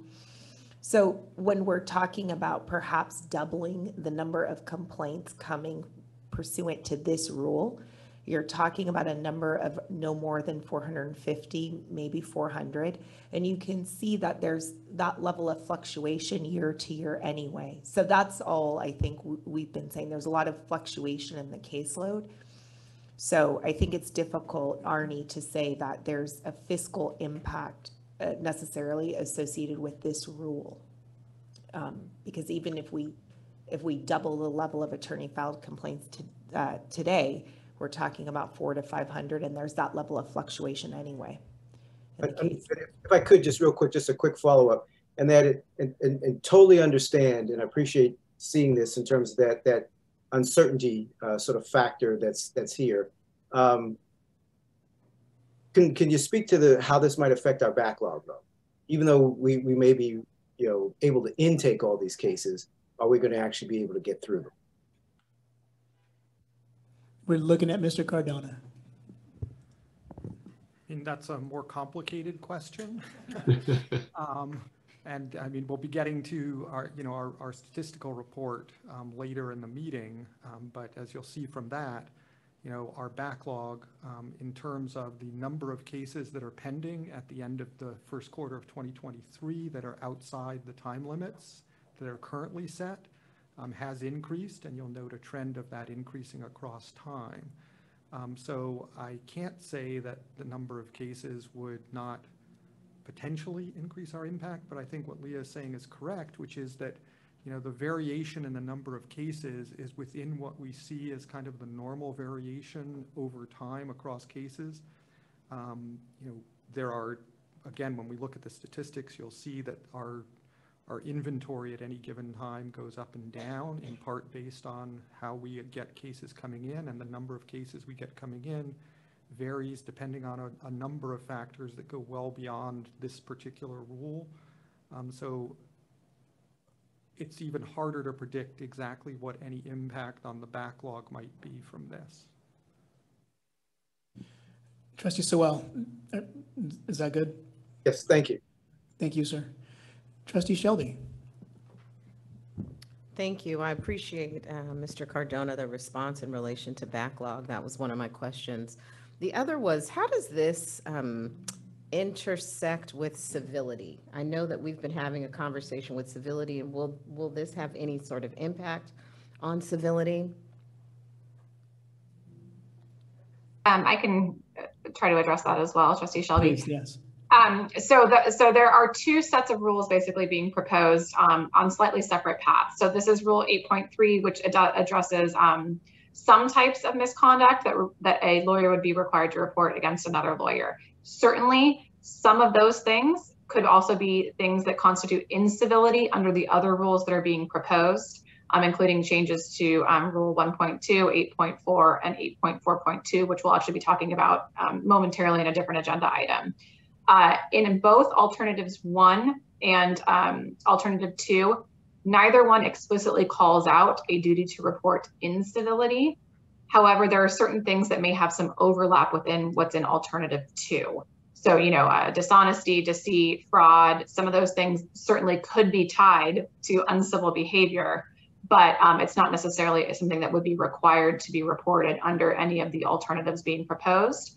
Conversely, under ABA Model Rule 8.3, if something like that were to be adopted, be it through SB 42 or be it by this board and ultimately the Supreme Court, that just requires the reporting of a violation of any of the rules of professional conduct that have that are substantially related to the lawyer's fitness, essentially. So that rule, if adopted, there's an argument to be made there that a violation of 8.4.2, again, if that is adopted, could require a lawyer to report upon another lawyer, again, if the model rule is adopted. Thank you.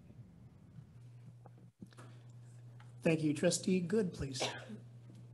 Thank you, Chair. I had a question about not necessarily the volume of cases, but the quality of the cases referred to or complaints that are made to OCTC presently by lawyers. So I know the statistic is 3 to 4%. We also know, and Leah's chart, you know, showed that explicitly, and I'm well acquainted with it from my work on the ad hoc commission on the disciplinary process, that many complaints result in no action being taken. Can we say, for example, that lawyer complaints currently, those that are made voluntarily, the 3 to 4%, result in a higher yield of disciplinary cases going forward?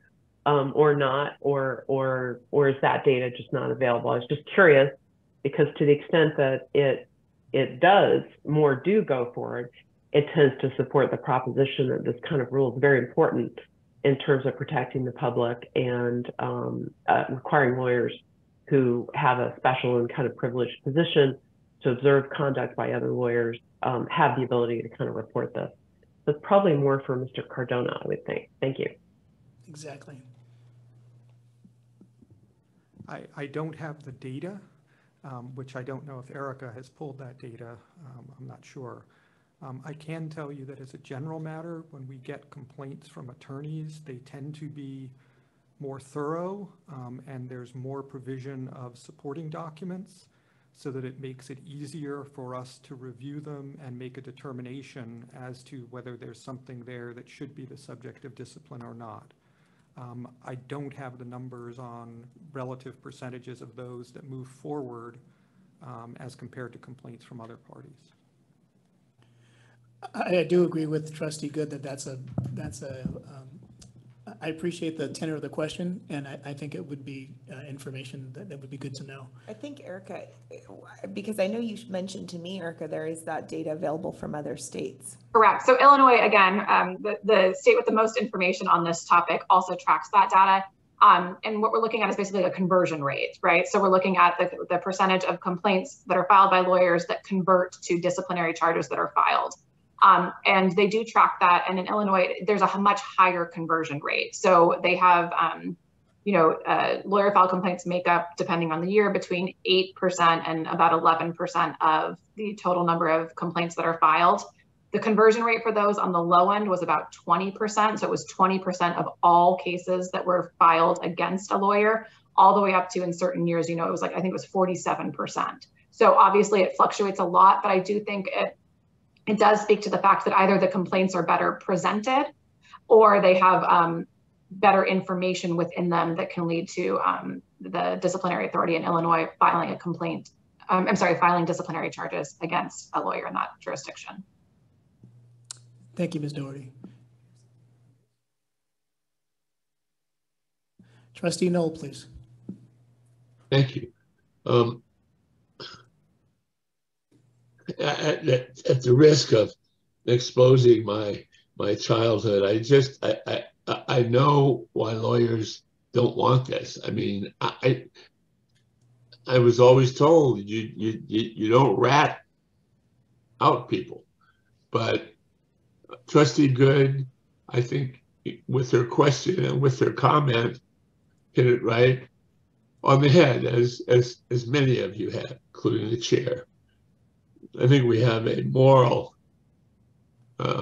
obligation as we sit in our privileged position in society to make a decision on this that we think is the best for the public and takes into consideration our litigious nature. But I am concerned that I think, look favorably on the staff's recommendation. But if that is approved by the Supreme Court, this is going to have to be a rule, in my view, that is going to have to be really managed by maybe not us, but certainly staff, in terms of frivolous complaints or complaints that are coming out of litigation, and I mean, I can see it right now. I can just see it. You know, I'm sure a lot of my staff are sitting around waiting for this to pass so they can file something against people that they have litigated against, and particularly in unlawful detainer cases and things like that. But I am persuaded that we must do something, and I think Umberg thinks we're not going to do anything, and I think we should give him something to think about with SB 42. That's all I have to say. But thank you, Trustee Good, for your comment. Thank you, Trustee Knoll. As you talk and as Trustee Shelby raised the potential overlap with the civility rule that we're also going to be considering and the work that's been done by that task force, it just reinforces to me the interconnectedness of everything that we're doing here at the bar. Without question, yes. And I'm proud of the work. No matter what happens, I'm proud of the work. Trustee Stallings and then Trustee Tony, please. All right, thank you. And Greg touched on this briefly, but my question is there a rule in place that, or a rule of professional conduct in place that would allow OCTC to punish a lawyer who makes a false complaint or a false allegation, or who is overly litigious in this area? Yes, so that's actually cross-referenced in one of the comments to the rule. It's by statute, and there's criminal penalties for it. So as far as George, you may have to speak to how that would be pursued in OCTC, but it's certainly something that could be, I think, coordinated with external bodies, as well as ultimately perhaps pursued by OCTC as well.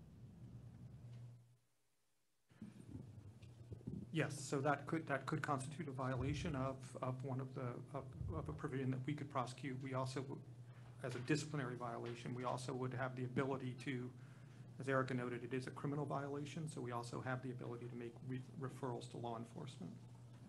And then do we have a sense, just as a follow-up, of the amount of these types of cases that we currently file or go after, and the efficacy of such investigations? So I think that's related to Trustee Good's question, which is what's the percentage of cases of complaints filed by attorneys that actually result in prosecution? I don't have the numbers for us, but I think Erica gave the numbers for Illinois to suggest that there is a fairly high follow-through rate on those. I will just note that, right now attorneys have the ability to address Trustee Broughton's comments. Attorneys are not precluded from filing complaints. It's just that there's no mandatory obligation. So we do see sometimes complaints filed by opposing counsel that we don't proceed on that appear to be not have any merit. Great, thank you. Thank you both. Trustee Tony, please. Thank you. This is a proposal that I believe would make a very important, significant contribution to protecting the public. One of the things that I think about with new policies, when you're thinking about adopting them, so one question is, what does success look like? I asked myself that question. And I think success would look like there would be more complaints filed by attorneys, okay? That's what success would look like. If we have the same number as before, it's kind of like, why bother? So I think that it is a reasonable expectation, because we expect success in this, requiring attorneys, instead of just they can do it if they feel like it, but requiring them to report misconduct under these various criteria, would result in some increase in complaints filed. Otherwise, I'm kind of like, it's a failure. But I believe this will be a success. Okay, that is my assumption, my expectation. With that presumption, I'm going to bring up a topic and theme I am going to bring up all through the meeting, and that is one of fiduciary duty that we bear as trustees, particularly when we are in a financial crisis. I think we all agree and understand we are in a financial crisis. So, of course, fiduciary duty exists no matter what, but especially when you're in a financial crisis, when there are before us other proposals on the agenda about making deep cuts, significant cuts to other protection of the public areas. And there are other proposals asking us to approve more allocation of funds.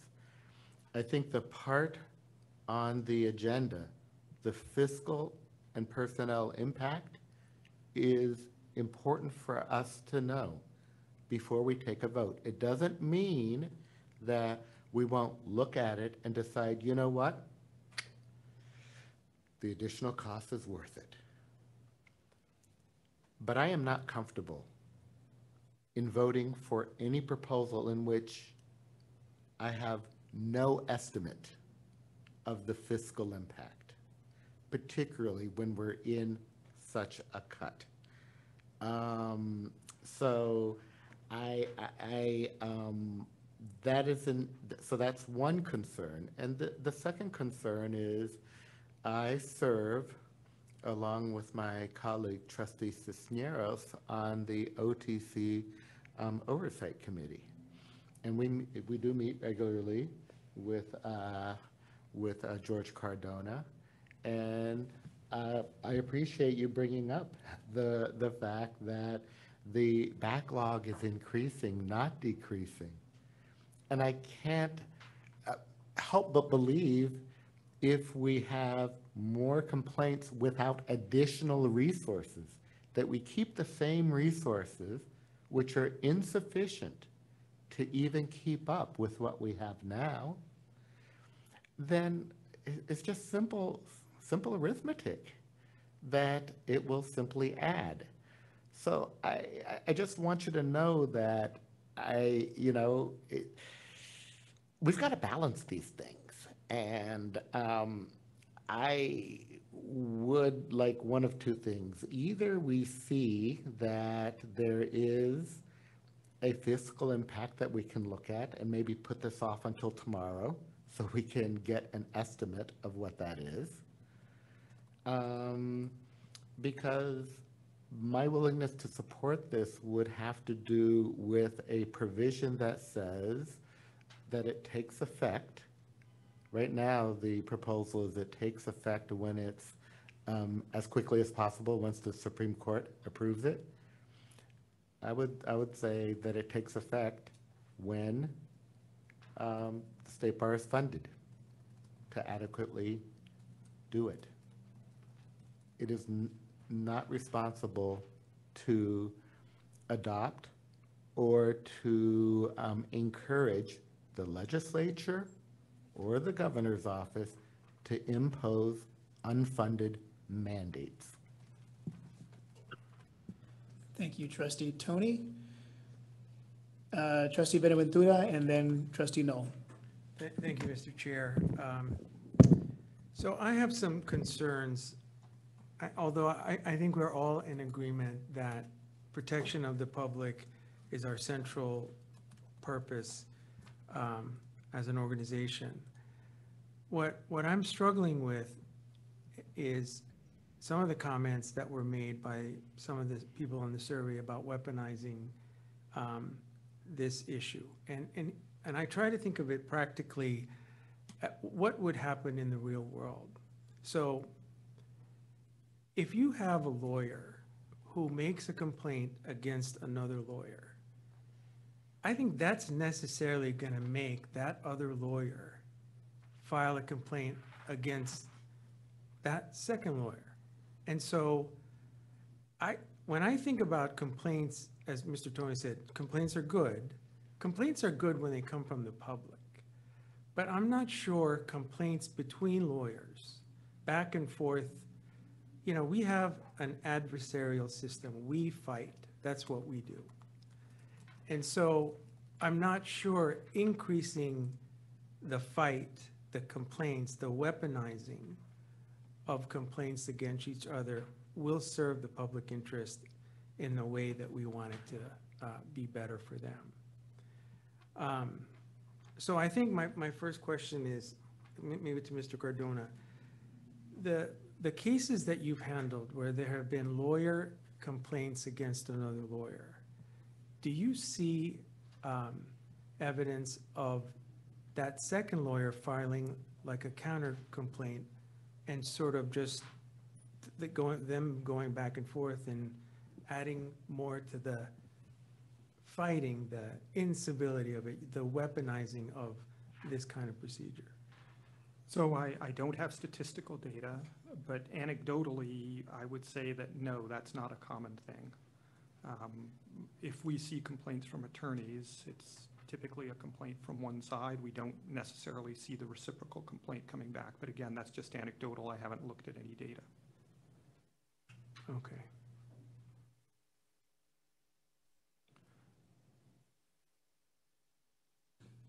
If I can, I would just also note that the rule as proposed by staff requires reporting only when there is credible evidence. Mm-hmm. When the attorney has credible evidence of, under alternative 2, what would be fairly serious violations. So the type of kind of petty back and forth over, you missed this deadline, therefore I'm going to file a state bar complaint. I would hope that we wouldn't start seeing that. Well, so the situation I think about is when someone claims you're dishonest about something. Anybody can say that, really. And you could just say, well, then you're dishonest about this. And it just sort of will just keep going back and forth. Yeah, I mean, anecdotally, again, we haven't seen that. Okay.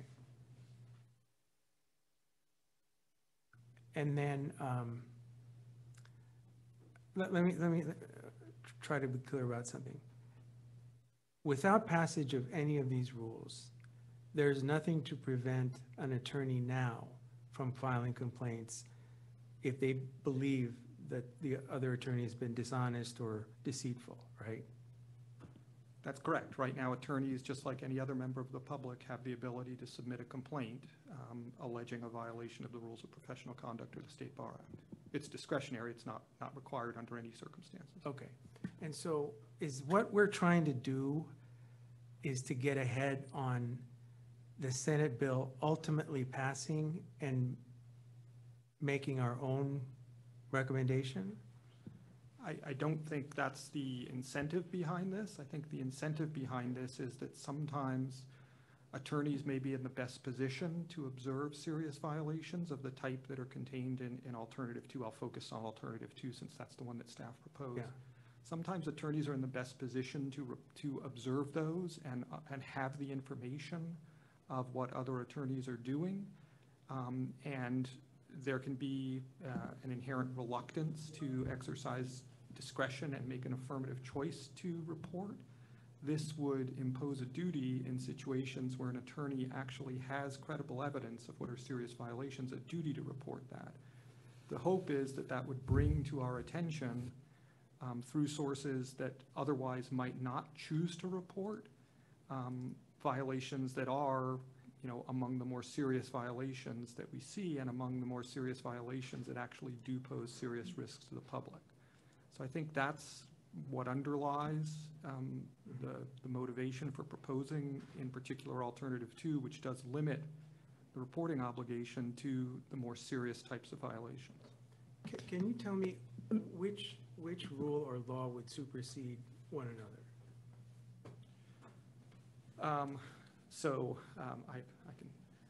My view, and I'll defer to our Office of General Counsel if they disagree, but if the Supreme Court passes a rule and then the legislature passes a statute, if the statute is broader than the rule, the broad would supersede the rule.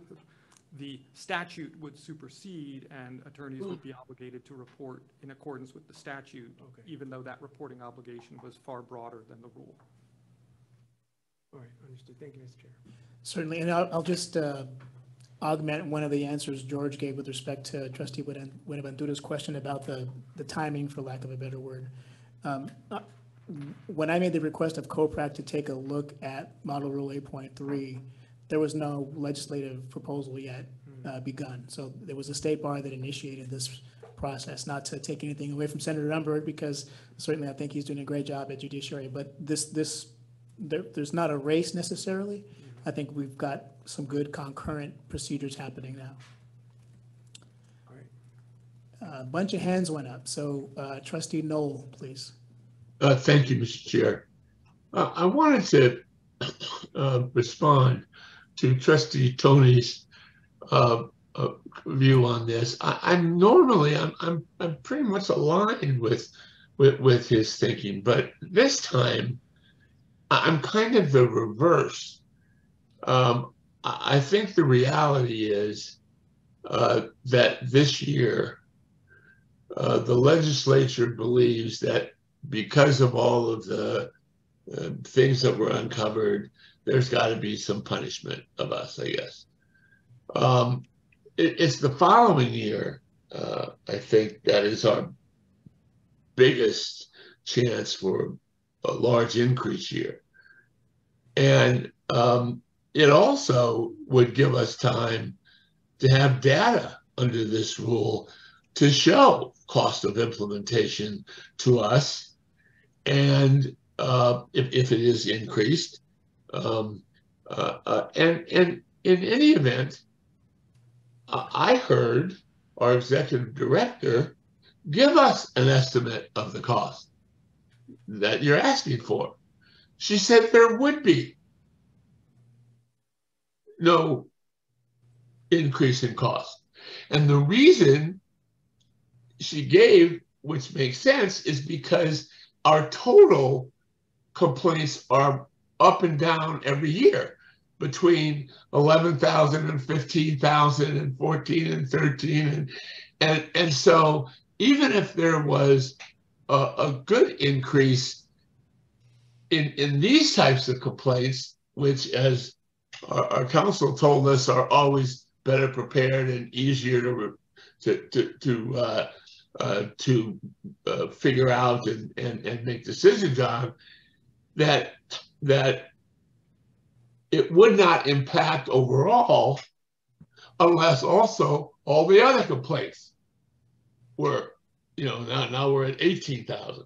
But that's just the nature of the numbers of complaints and how they changed. They changed so much that this one, in her estimation and her staff's estimation, is not going to result in more costs, maybe more complaints of this nature, but not necessarily more cost. And I don't know what more we want to ask of her in terms of giving us an estimate when she's already done that. I mean, I'm just saying that happened and I heard it, and I think that we could make a decision on this based on her recommendation, her estimate of no additional cost. And we can take it from there. I think it would be an important, and I don't mind waiting till tomorrow. I mean, that part I don't have any. I think we should not leave this weekend without making a strong statement about how we believe that this is a protection for the public, and this is how we think is the best way to do it. Thank you. Thank you, Trustee Knoll. So your commentary reminds me that Ms. Doherty is being extremely patient, because if I'm not mistaken, she was in the middle of her presentation. She had taken some questions, and the questions naturally led to what I think is going to shape up to be a robust debate here at the board. But I did want to give Erica the opportunity to finish your presentation if there is indeed more material to provide before we can continue the debate that seems to have been started already. Sure, thank you. I don't want the trustees to ask questions, but certainly let's get the report done and the questions asked before we debate. Sure, thank you. We were very close to the end, so this is the last slide other than the proposed resolutions. So very quickly, in either alternative 1 or alternative 2, whatever the board decides to vote on today, but certainly as it relates to alternative 2, there are 2 non-substantive revisions that are being proposed, and I just wanted to briefly go over those so that the board is aware. First is a minor change to paragraph C to change the word crime to criminal act. There were some commenters that suggested that those 2 things can mean different things. And we wanted to be clear that we are trying to exempt from the duty to report something that would constitute a criminal act in another state that would not be within California. Another commenter, a couple commenters actually suggested a minor revision to comment 3, which is to provide additional cross-references to other rules. So what that comment 3 describes is when a lawyer must report, and that is when they would not materially prejudice or damage the interests of a client of the lawyer or a client of the lawyer's firm. And then in determining that, there are cross-references to other rules, which includes the duty to communicate, the material limitation conflict, and then what has been added is the responsibilities of a managerial or supervisorial lawyer and a subordinate lawyer. So those conversations can happen between a first-year attorney who thinks they have an obligation to report, a senior lawyer who also knows there's an obligation to report, but as far as the timing of when to report so as to not prejudice the client, that's what it's meant to provide reference to. And with that, I just have the resolution, so I can move those onto the screen, or I can just stop sharing so everyone can see each other for the conversation. Why don't we stop sharing, because there were a couple of other trustees whose hands were raised. I don't know whether for questions or debate. The hands have gone, but they're still there. Trustee Broughton. Thank you. I apologize. I really wanted to be here for this whole discussion. I got a call from the presiding judge here just before we got back into session. There's apparently a judge behaving badly, and we had to sort of have a discussion about what we're going to be doing about that. So I needed to go over there. Is there a duty to report that conduct? A judge? I don't know. But this particular subject, this rule troubles me. I really don't know which side of the fence I am going to be falling on it presently. I do know that it does feel somewhat Orwellian to me that I, as a licensee, now am to be a mandatory reporter, if you will. And as one of our other trustees put it, a